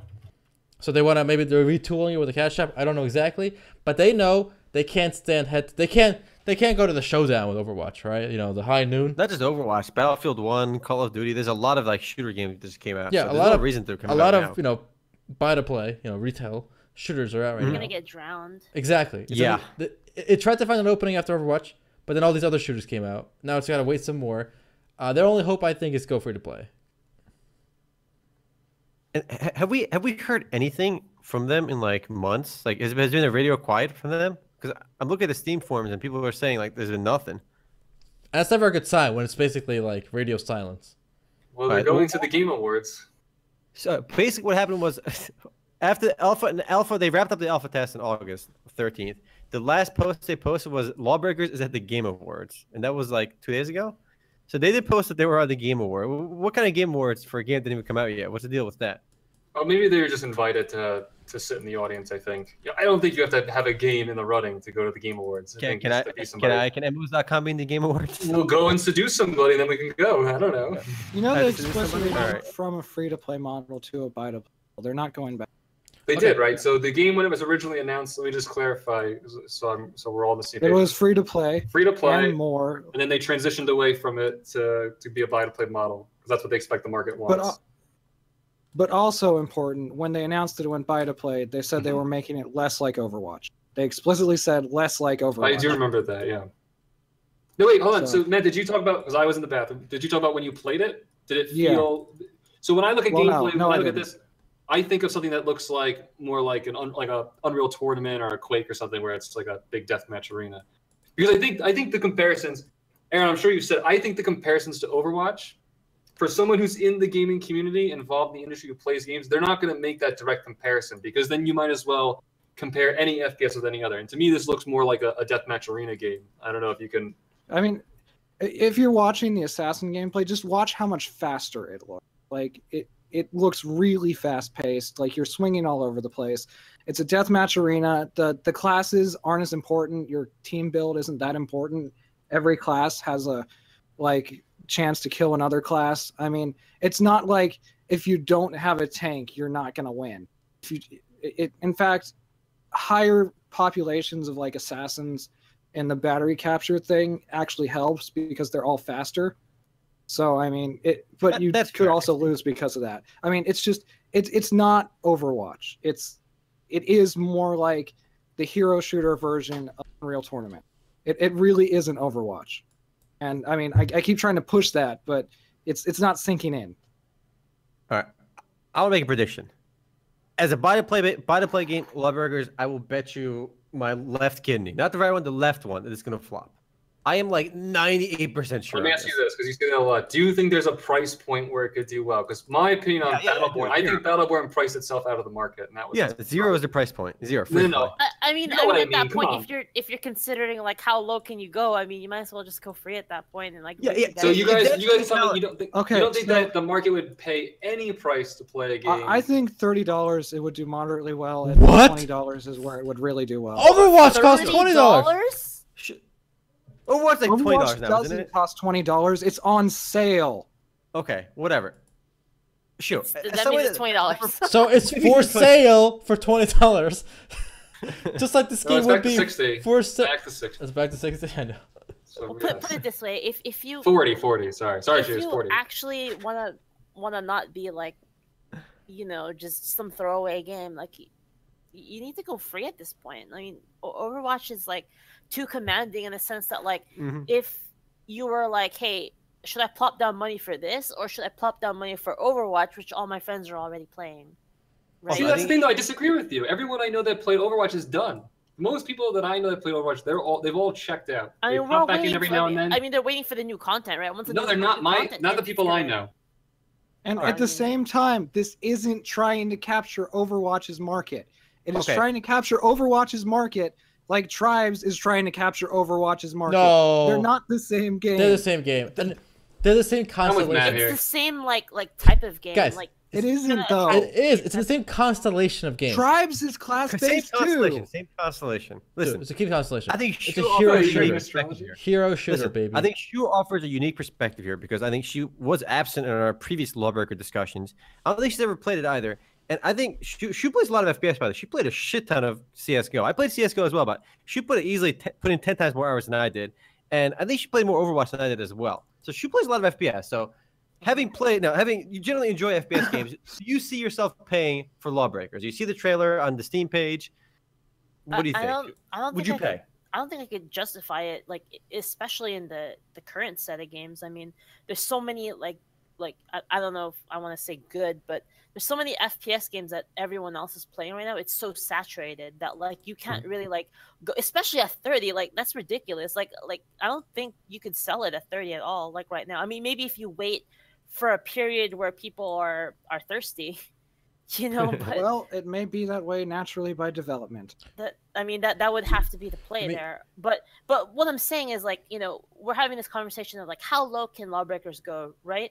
I mean, why go down to like 10 when you could just go all the way and then reap the benefits of being free to play? Free to play has a lot of benefits. Okay, but like, we're having that conversation, but that doesn't mean that anyone else is. Hold up. But also, keep in mind, let me just throw this in there before we get carried. Remember, Shu, when you do go free to play, right? To be successful, you have to have a viable free to play monetization model, and we've talked about this before. It's not always easy. There's not always a clear path. That's true. So I think that sometimes you have to decide at the outset: do I want to be free to play or not? Because you have to start putting resources towards a free to play. How you're going to go about monetizing it from the beginning. Well, I suppose another question to be asked is, what's their end game here? Are they playing for the short con? Or are they like short con? Yeah, the boom in and out con. Boom. Are they playing the short con? Are they like, you know, here take the money and then we'll kind of feel the waters out and we'll see if we can do anything with it. But all we need is that upfront money, right? Are they confident? If that's what they're playing, then I can see them going for, you know, a price point. But I feel like if they want to play, you know, the end game for an FPS, it's like I feel like that's when you need to really consider free to play, right? If like I said, if their goal is to just sell X amount of copies and get you know GTFO, then doing a lower price point could work, in my opinion. Okay, here's what I want to know. Okay, whose theory is more believable here? That you got a guy who's got experience with Unreal specifically in this genre, okay, going off between 5 months between the public Steam test till now, basically radio silent. They're still going to events, right? But they're not posting it. One event post came out just a few days ago. Before that, radio silent. I think you guys are still missing the point that experience with Unreal Engine 1 is not experience with Unreal Engine 4. It literally is irrelevant. He's a designer. It is so irrelevant. For one of the most like prestigious games ever. No, so forget it being prestigious. Forget it being prestigious. It's literally this kind of game. Experience. Are you then saying that Star Citizen has like a a chance? I mean, do you see what I'm saying here? It's like it's the same thing. Really. No, I don't. How do you justify the 5 months of no progress? That's what I'm trying to say. Matt's saying they're trying to add alpha. It was a real alpha. You can't have a public Steam level alpha and call it a real alpha. No, real alpha is a family and friends. The people that work at the studio, they test the game out. That's what an alpha is. The moment everyone can play it, it's not an alpha. Yeah, they can call it whatever they want. We don't know. They could have stuff, but we just don't know yet, right? They could be hiding it for some whatever reason. I mean, we know Ain't nobody gonna pay for this. Ain't nobody gonna pay for this. All right. I think they realize Paladins cost money. Nobody would play it. People play Paladins because it's a free alternative to other stuff. But if imagine Paladins cost money, who's gonna line up to pay for it? The game is successful because it was free. Yeah. Apparently, that's my gut. Yeah. Online it says 2017 is the release year. They missed this holiday season, obviously. I don't know. It's just. And also, by the way, from here on, it's only aging, right? So, you know, these FPS games have a pretty short half-life these days. They're gonna have to compete with the next batch of games next year, and they'll be behind by then. So, it doesn't seem good. I hope it goes free to play. I'll give it an earnest, playthrough then. But I ain't paying. Maybe I don't think Gummy's gonna pay either. I don't think Aaron's gonna pay. I'm like 80% sure Shu's not gonna pay. No. Matt might. Matt's the only that's on the I'm table. I had a lot of fun with it. Right. I still think you're biased by your first impressions with the performance issues, but it was really smooth and fast. I have no That bias. was 8 months ago, man. Not you. No bias. That was 5-6 months ago. I'm talking to Omer. Okay. Matt, imagine you have to wait another 12 months from here, okay, for the release. Is that? Yeah, well, I'm different. I forget things exist. They better have a Intentionally. fucking loli and a mech if they want me to play. But that's the thing. They want me to pay. This game, right? I followed this game on Twitter. I kind of heard about it, read about it like months ago, right? Now it's off my radar. It took too long. Like it's gone. Like the interest is gone. There's so many other things going on in the world. Like why should I keep following this? I think you're all being, besides Matt, I think you're being overly harsh. I also think you could have said the same thing about Final Fantasy 15. 10 years in development. Oh, there are a bunch of other games. We could have just played them. Well, I agree. That's why I'm over it. I'm not that interested. Yeah, I don't think Lawbreakers has had its day yet. I think that we've seen some moderate. But we've mentioned it a few times. It's a no-name franchise, right? And for a no-name franchise to charge money, it's not a franchise. Fine, it's a no-name game. Whereas you have other major franchises. Like anytime a Call of Duty game comes out, it's got a reputation of like. You're creating comparisons between Goliath and God. And whatever, some village boy. It doesn't matter. I don't think. I don't think it matters whether or not to compare it to Call of Duty. Assumed to be decent, all right, unless proven otherwise. Here's what they're banking on, and I'll tell you right now. And this is what I think. They believe that there is still a player base out there who relishes the days of Unreal Tournament and Quake and stuff. And I was a big fan of those games, and I like those games. In fact, when I made my Doom multiplayer video, I was very disappointed it wasn't more like those games. I miss those days. And I think that if that core audience still exists, and I don't know if it does, and I don't think any of us here, maybe Matt does, but I don't think you guys know if it does either, because it's not the people we generally associate with. But if that player base still exists, then the game will do just fine. There is no other game that's trying to do what they're doing right now. So they're playing into a niche, and I think they can survive if that niche is there. Because most games now are all about cooperation, and this is a generalized statement. They're all about cooperation, teamwork, and then they're also hero-based. This is just hero-based, but it plays much more like a deathmatch from what I can tell. Unreal Tournament, it's free. The brand new one's free too. The new Unreal Tournament, we played it, was a joke. It was a joke display for the Unreal Engine. I don't know. I haven't looked at Unreal Tournament in a while, but based on what I saw back then, it was a joke. If it's still the same, then it's not even a contender. Okay. Actually, I'll look it up right now, but at least it's free. At least By the I way, tried it because it's free. Unreal Tournament, right? The new one is on the same engine as this game, right? Sure. Okay. Now, Omer, and it's taking longer. It's taking longer. Yeah. Thanks. Because it's like free development. That's why they're not even developing it. They're like letting the community develop it or something. But it's free too. That's the thing. It's free. I can play it for free. I don't have to pay anything to try it. Remember though, the perception of free to play. You keep pushing free, but the perception of free to play in general is not great. People, I mean, it's not great. The vocal minority says, sure, but guess what? They all play it. The vocal minority says everything. What's your point? Yeah, the vocal minority is always. But the thing is, vocal minorities are what sets the things in motion. What sets the perception, because they're the only ones speaking.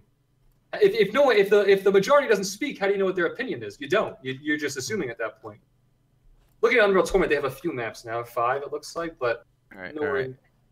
Guys, we got to seize the discussion away. Speaking of games that are potentially dead on arrival, who knows? We got to take a moment of silence for Pangya. Oh no, all right? Pangya. Pangya. Where's my lighter? Hold on. All right, get the lighter out. Down? Pangya is shutting down. Sure. Oh my god. December 12th, 2016. Sad day. It's been a sad day indeed. It's been running since 2005, so it's one of the. Had a long life. It had a long and fruitful life. You know, it grew up, it made friends, it got married, it divorced, and now it's killing itself. Right? The traditional life cycle.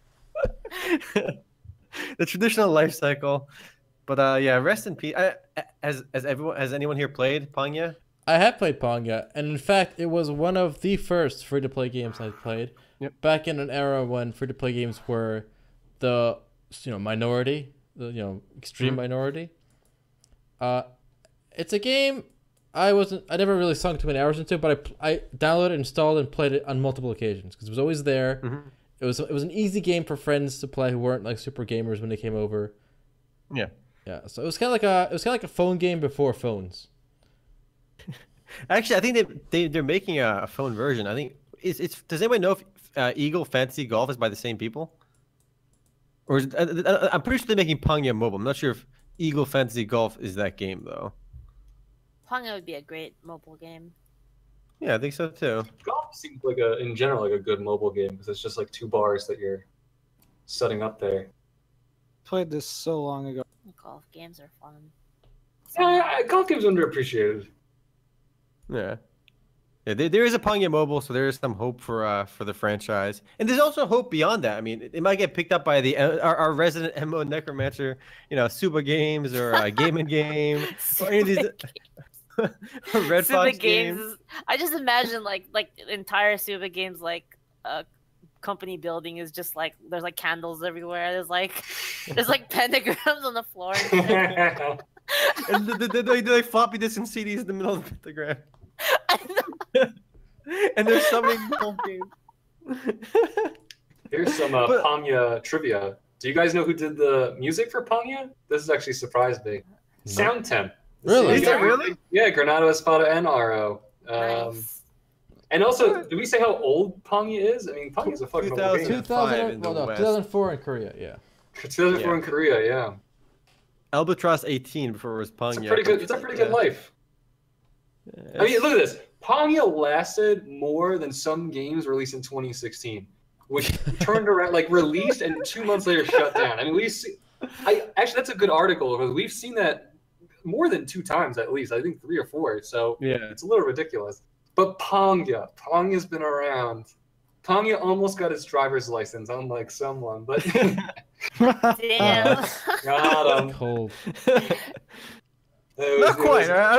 You can't get your driver's license at age 16, age 11. It was close. They could have had a permit. No, that's right. I forget what year it is. Hold up. Sorry. If they lived in a rural town and had to help their parents farm, they could get a tractor license.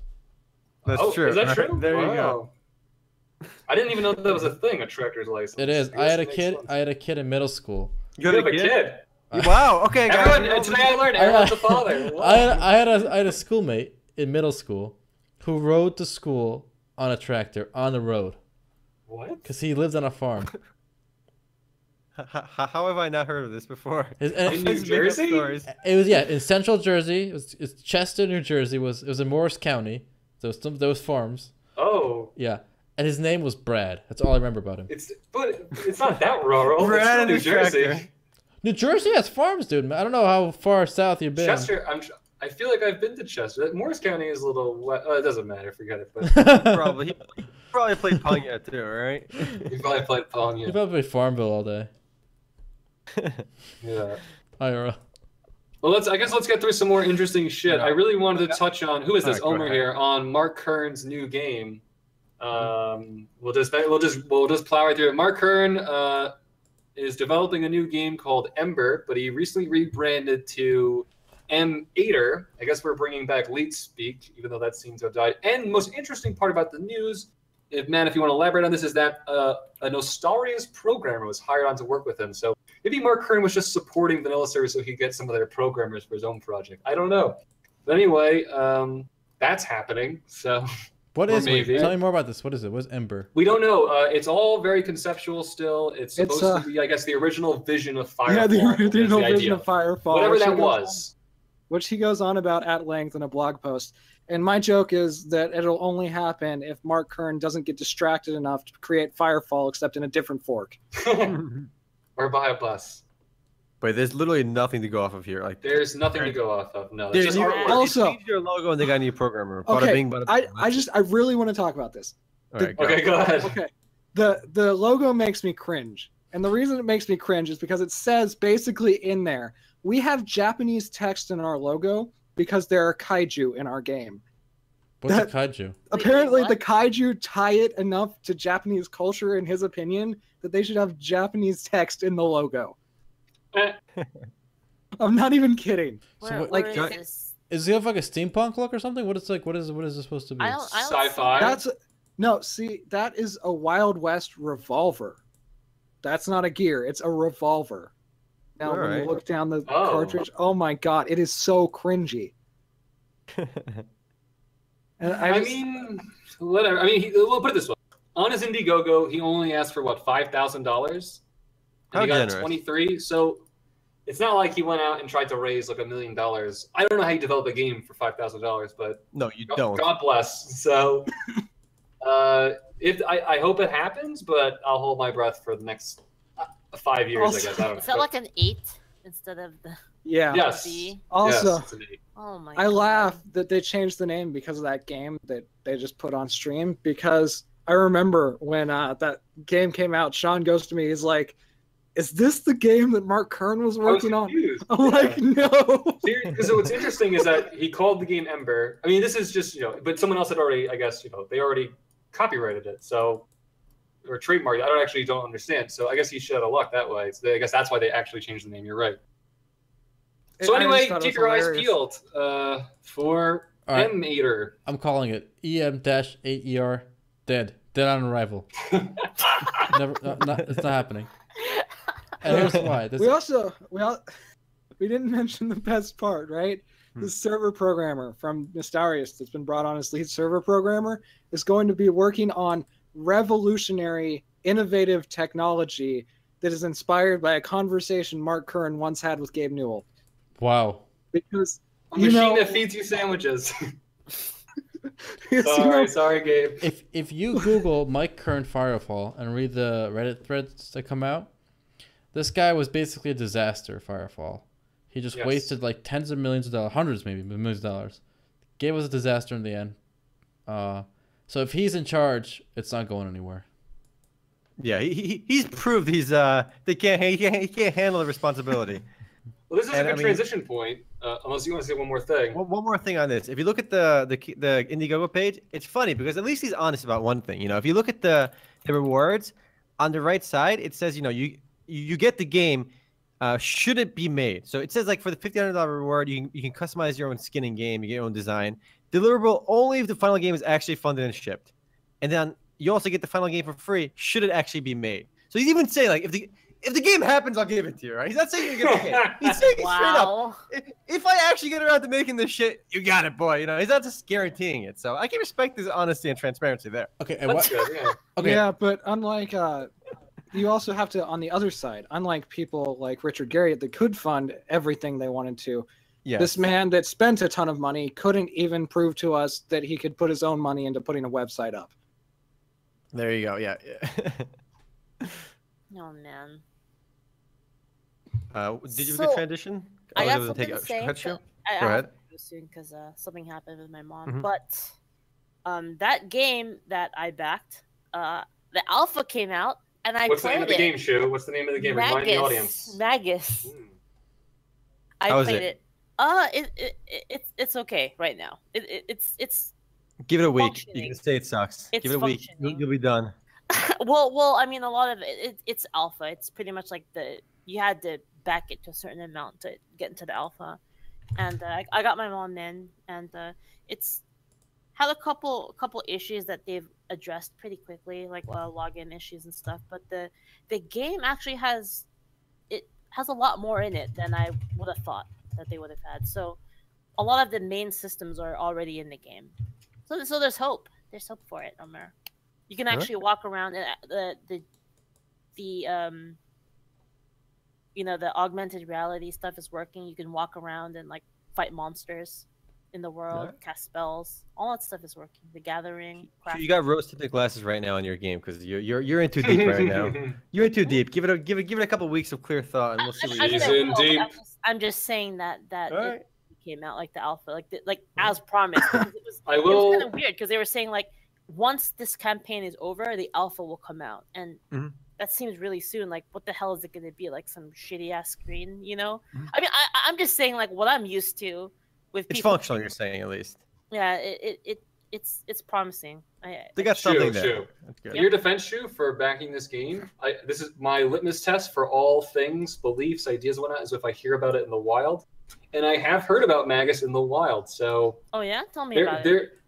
I mean, I just saw, places I browse and people I talk to have brought it up. One of my friends is a Harry Potter fan.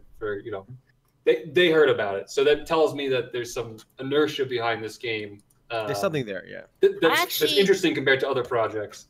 I actually there was like another player like in my area and like freaking dueled me and stuff, and then I declined because I suck. Wow.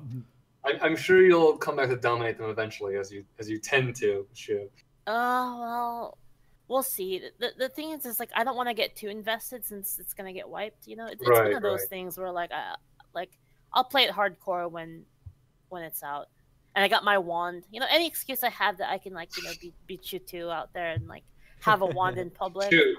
When you take your wand in public, you should run up to the enemy players and just like smash their head in with the wand, and then take their phone and stomp on it. Now that's PvP. Wait, so do you actually get a wand? I don't get it. Yeah, you get the wand. It's not out yet, so right now you use the app. So the way it works is there's like a magic circle on the screen, and you actually have to draw out your spells. You can't just like click a button to be like magic missile. You have to like memorize the fucking motions for magic missile, and then you when there's combat, like you have a certain amount of slots per turn, and then you just draw the magic missile, and it queues up the magic missile, and then it fires it. So when the wands come out, you won't need to draw it on your screen. You'll be able to use a wand, a physical wand, and like draw it in the air, rather than. I mean, it looks cool. Actually, not really. Imagine you walking around with the wand in real life, right? If you're above the age of like 12, you're gonna look so cringy. Yes, I'm fine with that though. Let's. She's okay with that. That's who I am. That's who I am. Listen. I have a crowdfunded campaign that's gonna blow your socks off. Sure, all right? Blow your socks off. Link it. It's a quick one. It's a quick. Wait, what is this segment called? What's this segment called? This segment is called the Shitty Kickstarter of the Week. We don't have it every week. All right. And we have an excellent treat for you this time. It's a quickie. I'll tell you, prepare yourself and show off the video for like 10 seconds on the stream. Unmute it. I'm so excited. Unmute it. All right, here we go. Big Omer gun. actually, he doesn't appreciate it for a moment. Everybody's silent. All right. Omer doesn't tell us about this beforehand, so this is all. This is in Spanish. Plano Alterino. Este es el proyecto Plano Alterno. Did this guy kidnap my daughter? does he want some money? Un financiamiento colectivo para la realización de videojuegos. Las compañías han estado entregando basura durante esta última generación de consolas. Han estado estafando y engañando. Actually, sure. He kidnapped your daughter, and now you have to send them 500,000 Mexican dollars. Prometen una cosa y entregan otra. Nuestra primera for the record, it's 506,187 Mexican dollars, alright? Why is he in this hood and talking like this? Do you guys notice the little NES on the couch? Así que haremos I'm so confused. I don't get it. combinando los aciertos I think that's the point. y eliminando sus errores. Si nos unimos, podremos hacer que So I grandes stumbled on this and I proyectos clicked on the realidad. video and I was sold. And this had to be the Shitty Kickstarter of the Week immediately. So I do know it's an MMORPG because it says Fuego MMORPG. Fuego. And why does he need 506,187 Mexican dollars exact? That's a very specific number. It's only like 24,000 US dollars or something like that. So a bargain. The number is still obscure. So hold You know that what he's trying to do is he's trying to make a game MMORPG that will define what should have been Dead Nation and Dead Frontier together. Maximize hits and eliminate mistakes. That's the direct translation from Google. So I don't know what Dead Nation and Dead Frontier are. It's a console game. So Dude, I think one of them is a browser game for sure. If I Hey remember guys, correctly. I gotta head out. Sorry. all right, No Alright, problem. see you guys next see you. But Dead again, Frontier this is the guy browser clearly game. just liked. Yeah, this guy just clearly liked these two games and wants to combine them. But obviously, this is never going to happen. Can we? Very clear. He's crowdfunding turning the U.S. into that. Wait, Can we- why? Let's face it. What was his thinking when he made this video? I don't know. What was he? What was he thinking? Great question. I think that he's a member of the cartel, and he doesn't understand how to make videos any other way. So he just made this. He just did what he knew, you know? He's been hustling drugs his whole life, so he just made a ransom video like he normally would on a Monday. That's actually a great explanation. I love it, Gumby. It was beautiful. Well said. I mean, there's no other explanation. This escapes all logic and reasoning. It'll be funny. Right, this kind of reminds me of a potential Black Mirror episode idea. So imagine this crowdfunding site, and this guy like kidnaps like someone who's hated, right, by the public, and then like based on the crowdfunding, like if you give $500, this punishment happens to him. Like he gets like burned with a lighter, you know. And everyone's the numbers are going up. It's going to charity or something, so everyone's kind of okay with it. Yada yada. That'd be kind of cool. Yeah, that's a pretty good idea for a Black Mirror episode. I like that. Go ahead, write the script and sell it to Charlie Brooker. I'm on it. All right, that was a shitty Kickstarter of the week. We kept it quick this week. The second I stumbled on the page, I had to stop. I watched it for like 5 seconds. I saw that video, and I was sold. There was nothing shittier this week than that. All right, that took the cake. So God bless whoever made that video. Someone mentioned zombies. So I'm gonna let Sean talk a little bit about the zombie game that got shut down. What's going on with that? Okay, so did anyone else here play the War Z? I'm sure someone in the comments did. Did any of you guys play War Z? Nope. I know Shu did, but she's gone. War Z was basically a clone DayZ. Back when the DayZ hype was real, it was, it was full of bugs and hackers and whatnot. War Z is the brain project, or at least most closely associated with a man named Sergei Titov, who has been the subject of a lot of hate over the years, because basically the War Z, after the movie World War Z came out, was forced to change its name to Infestation Survival Stories. And then there were a bunch of different, offshoots. One was Romeros Aftermath. Another was Shattered Skies.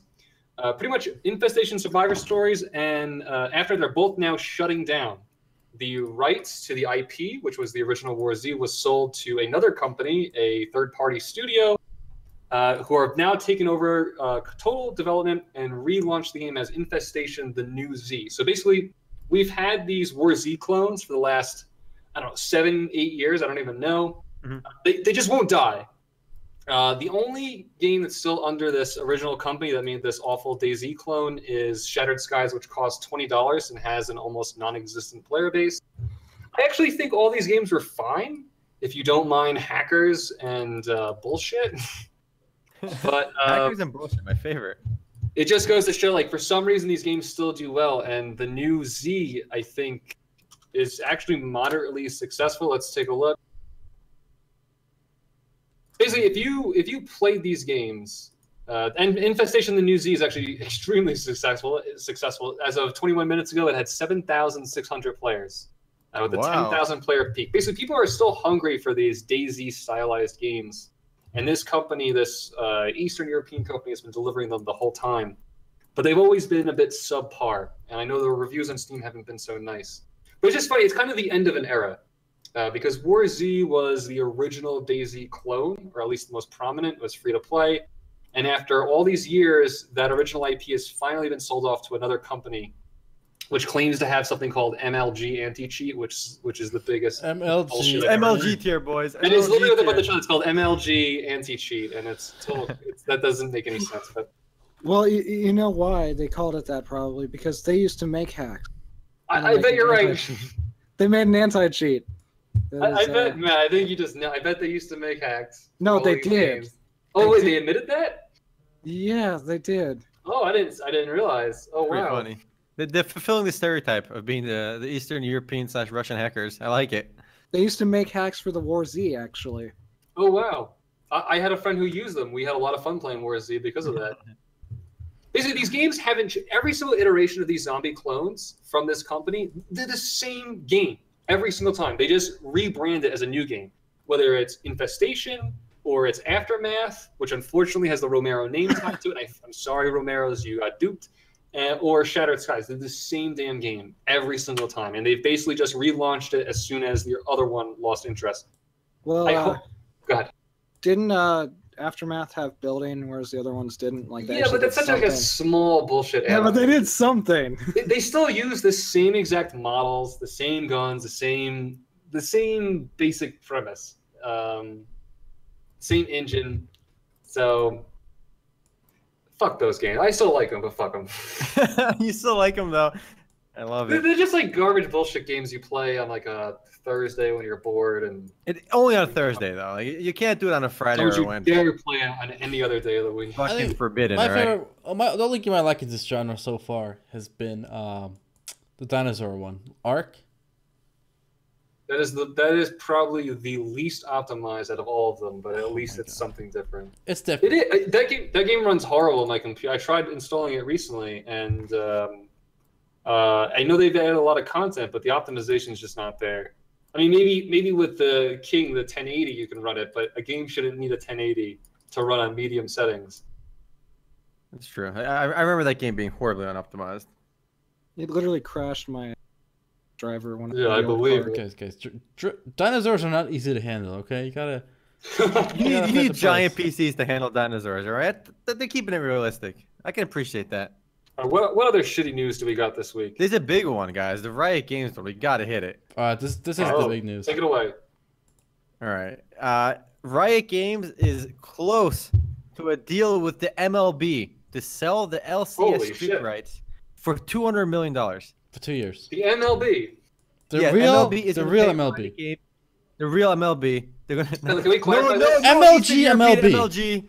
Wait. Yeah, so you MLB. mean the Major League Baseball. Yes. Oh my God. Is going to be paying Riot Games $100 million a year for 2 years, a $200 million contract for the exclusive streaming rights to the LCS League, which is, I guess, their famous in-house league they've been running for a while. And that's the one where they actually have been paying player salaries. They've been kind of trying to reshape the esports market where players get paid directly by the company. So it's been a lost leader for Riot Games for a long time. They've said it straight up that they don't make money on esports. And now they're able to they're able to get $200 million for the streaming rights. That's such big money. Obviously League is still the biggest PC game in the world, and they made $1.6 billion last year. But to get $100 million on top of that is going to make their esports like vastly profitable. I mean, there's no way they're going to lose money now that they're getting this kind of dough on it. And is this the tipping point for League? Sorry. I want to make sure everyone here understands what this means, though. This is an exclusive deal that the MLB is paying for, which means that the league tournaments, the official ones, which are the only big ones, really. LCS, will not be on Twitch or YouTube unless MLB chooses to put them there. MLB is buying the exclusive license for this content for 2 years. So and they get to decide what happens with it, whether they put it on TV. So you want to speculate? I'm going to speculate and say they will not put it on Twitch or YouTube. I would think the same thing. They're probably going to make you buy their subscription. Yeah, either they're going to put it on their own streaming service, their own app, their own site, their own whatever. But who's going to pay a subscription to watch this stuff? I mean, I love watching league games. I'm going to pay for it. They may change their minds eventually, but I think they're going to try it at first. And they might not make you pay for it. They'll just put it on their site for free. Yeah, you'll be able to watch it on their app or their site for free. Yeah. But here's my speculation. Here's what it's going to be free to watch on medium quality, and they will sell HD subscriptions. I could see that. Okay. That I could see. I think that seems more reasonable to me. That's gonna be the route, and it's gonna be weird to see for people that are used to watching this stuff on Twitch and YouTube to have to go on like MLB's website. Like, it just seems odd, right? I wish. Okay, so there's something magical about Twitch. There's something magical about having that chat as you're watching. So if they can replicate that, then I guess it won't be a big deal. People will eventually, habituate. But if it's just like if it's just a stream, I think it loses the luster of watching an esport tournament as a stream. You know what I mean? Like when I watched when the election was going on, I don't mean to bring in politics, but when the election was going on, I wanted it to be on Twitch because Twitch chat makes everything better. I agree. So if they don't have that chat with that population that's attracted to Twitch, it just won't be as much fun to watch an esport. To me. But maybe other people are different. I'm 100% with you. You're 100% accurate. It's all about that chat. That chat, it really enhances my experience. You guys in the chat, you're the ones that make it. You guys. We love you guys. Magic. I mean, well, I'm not gonna go that far. I mean, you gotta think they have some kind of plan. So we'll have to see. I think. And again, the deal has not been announced yet. All we know, this is according to the LA Times. There was a long article on this, and multiple sources close to the matter said that this deal was very close to being inked. So this is a big tipping point for esports in general. I mean, to get 200 million, like this content was never like this valuable before. I guess MLB is willing to shell out $100 million a year for this exclusive license. It's huge. I think somebody mentioned in the chat that this seems like a desperate move by MLB to get a younger audience. Yeah, possibly, because MLB, I think, is probably like the traditional sport that's like dying the most right now. I mean, basketball is still huge and football is still big. You know, football has been in some kind of decline. I think basketball is one of the fastest growing major sports still. But I think MLB has, and baseball in general, has been in decline in America for a while. So maybe this is just like a shot in the dark for them to try being relevant again. What do you guys think about that? I think. Wait, what did you just say to make the MLB relevant? More relevant again. The MLB, they are in decline. Are they? How much of a decline? Hold up. Who do you know who's like under 50 that cares about baseball? I know my brother who's younger than me who loves baseball. In the U.S., I know other people too who like baseball. In the U.S., I'd be hard pressed, but I'm pretty sure it's still big in Japan. Oh, the average person in Japan is 50, so Japan's dead. Okay, listen. There's actually an article on Huffington Post from in August. I think it's the average person that watches the average age. The article points out MLB viewers are the oldest of any sport, with 50% being over the age of 50. Thank you. 50%. Woo! Wow. Altai nails it from his ass. Woo! My ass pulled the ass is his the ass oracle. and it matched the It is facts. the oracle, all right. Well, how does that stack up with other sports, say like traditional American sports like football? Actually, that's not fair. Football's huge. I guess I got nothing. Never mind. I mean, I'm surprised you guys didn't know this, Gumbel and Matt. Maybe. I mean, I knew baseball had an older demographic, but I didn't expect 50%. That's huge. That's More than the far more than I 50% of baseball viewers are 55 or older, actually. So you think that it was 41% 10 years ago. Now, Are you saying that you think? I mean, that's not a huge difference, but you think this is? I don't think this is a way for the MLB to make themselves relevant. This is just a way for MLB to get some of that esports money. They want to be in on the esports deal early. No, there is no money. Currently. Not yet. I understand. They're planning for the future. Come on. No, hold on. The NBA is doing the same thing. No, what the MLB is doing is the MLB has connections with advertisers like Coca-Cola, Red Bull, that League Riot doesn't have. Okay, so they're paying upfront Riot. Here's $100 million a year. We think using our connections, we can monetize this audience better than you can. Right. And we have to. We have to because all our old geezers watching Yankees are dying. All right. You know, they're choking on those Cracker Jacks. Oh, man, I hope my lifespan. What age do you think you die at? They're choking on Cracker Jacks? They're choking on the Cracker Jacks. Aaron's trying to go like 45. Cracker Jacks are the signature old people food. Let's be real. Let's be real talk for a minute. All right, Cracker Jacks are definitely old people food. Are you trying to say you don't like Cracker Jacks? I don't like Cracker Jacks. Nazi. Do they still come with toys inside, or like? No, they only come with like diabetes I used to get them as a kid. They come with like a little paper flap, with, like a sticker on the I'm pretty sure they come with those insulin testing kits. You know, the finger prick. That's how I found out I'm not diabetic. Oh God. Okay, we went way off the rails here. But this has been the podcast of digressions. I'm telling you. Yeah. This is the beginning.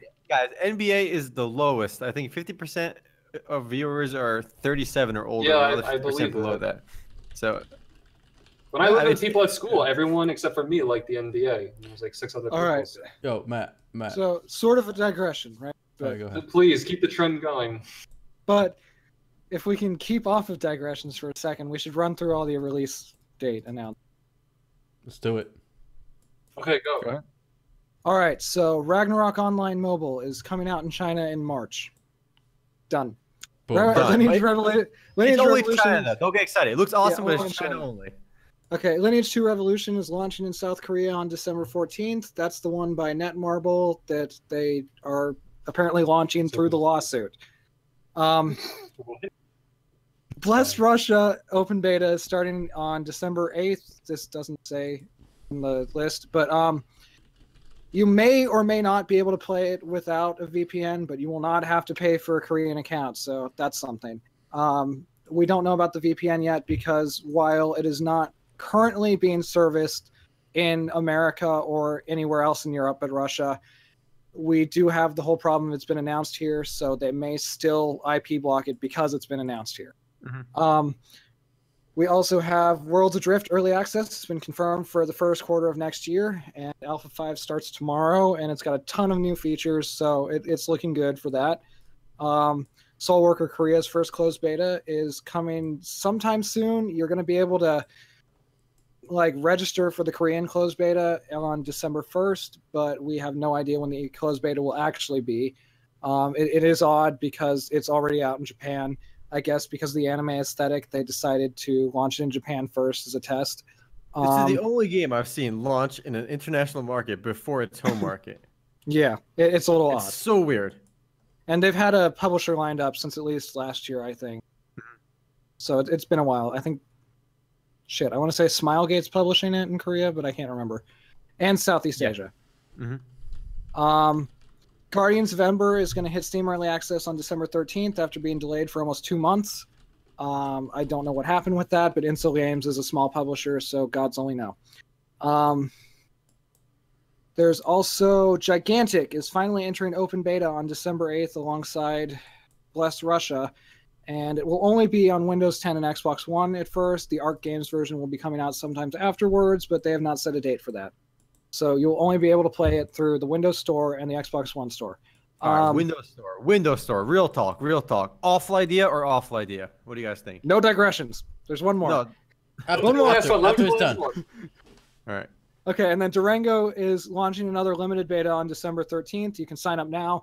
I did it earlier and immediately got a beta key, and they will send you the download link later. Cool. And that's it. Real talk. Windows Store. Really? What? Who has ever used the Windows Store in here? Well, I think it's funny that Gigantic, even though they decide not to be Windows Store exclusive, is still doing these little like nods to the Windows Store, you know? Okay. I never used it. No, I know. Aaron, are you a staunch defender? I have used it once in my life, and it was literally like 3 hours ago. My God! Congratulations, your Windows Store virginity gone. My Hyman's still intact, but I'm going to try and find it now. Okay, there's I've really used no it reason. twice. There's no reason to use it today, but I think Microsoft needs to play the smart game here and subtly make it essential. Make certain programs you can only get there. Start with utilities, not games or anything, right? Utilities, a calculator. Like, imagine Windows didn't come with the calculator, but when you type in calculator in the little search bar, it says download now on Windows Store. So you gotta kind of get used to it. That's actually a really smart idea. It gets people used to it. Because if you just everyone would download. If you say today, like you gotta, if you want to use like whatever, like League of Legends, it's gotta be in the Steam Store or Windows Store. No one's gonna do it, right? They'll be pissed off. But so you gotta get them addicted. All right, serious question. If you go to the Windows Store right now, right, on the homepage, if you scroll down, one of the most popular apps on the Windows Store is Facebook. What kind of asshole is going to download Facebook on the Windows Store? You can just go to facebook.com. Why? Okay, here's why. There is a whole generation of people, especially young people today, that grew up using mobile first. Their phone was and tablet was their first gateway to Facebook. Or how about just Facebook first? Whatever. So now when they get a laptop to go to college, right, or even high school or middle school, whatever, they get their first computer. They don't know They don't know you can go to Facebook.com. They just type in Facebook and download the app. The app is their first. That's just weird, I think. What? On PC, I get it on mobile and tablets. Well, imagine you never use a PC. You only use mobile. Now you got a PC. What are you gonna do? It just seems odd, especially because I've never, used the store before. Yeah, I've only used it when I had, which was for Killer Instinct, Gears of War 4. And I downloaded the trial for Recore, which was kind of mediocre. I downloaded a program that you have to use. I'll talk about. Never mind. Just post game stuff. All right. Well, that's that. Any other news for MMO related? I think we have to go to the post game soon. I'm kind of looking forward to playing Conan Exiles. That finally got an early I missed that. I missed that. Yeah, there you go. We're bringing it up. We didn't even digress. We're gonna touch it.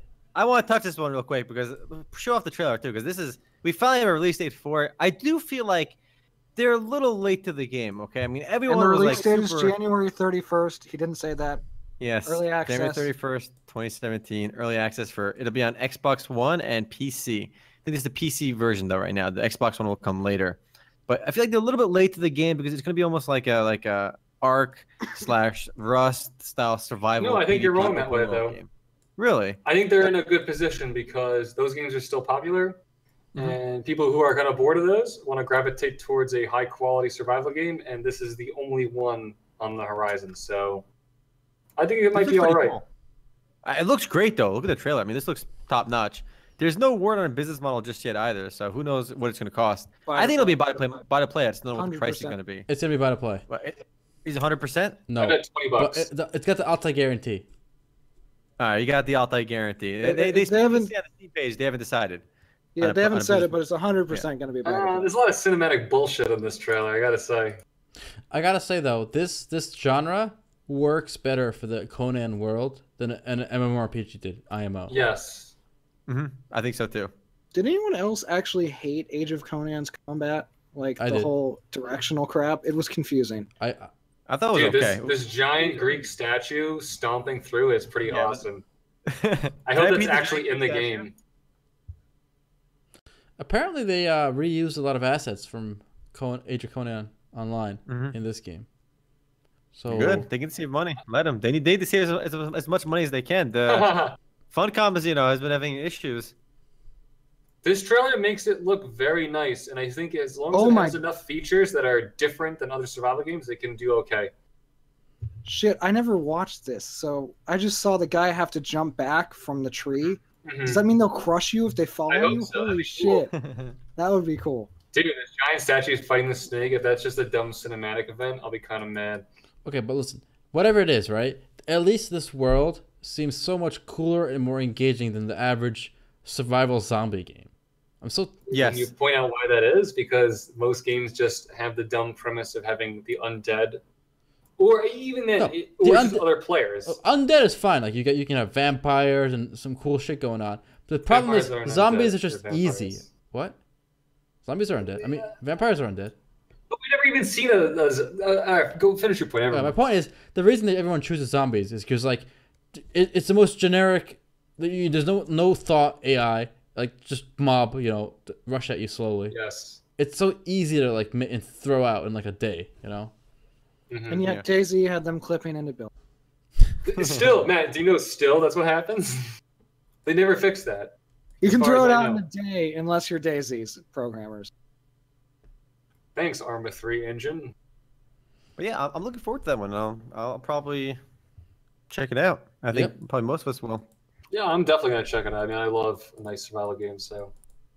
And with that, let's take it to the post-game because we are over our allotted time, and we'll have some fun in the post-game for a bit. Gucci. All right, guys, that's it for this week. Take it easy. Thanks for watching, guys. Peace. Take care. Later, guys.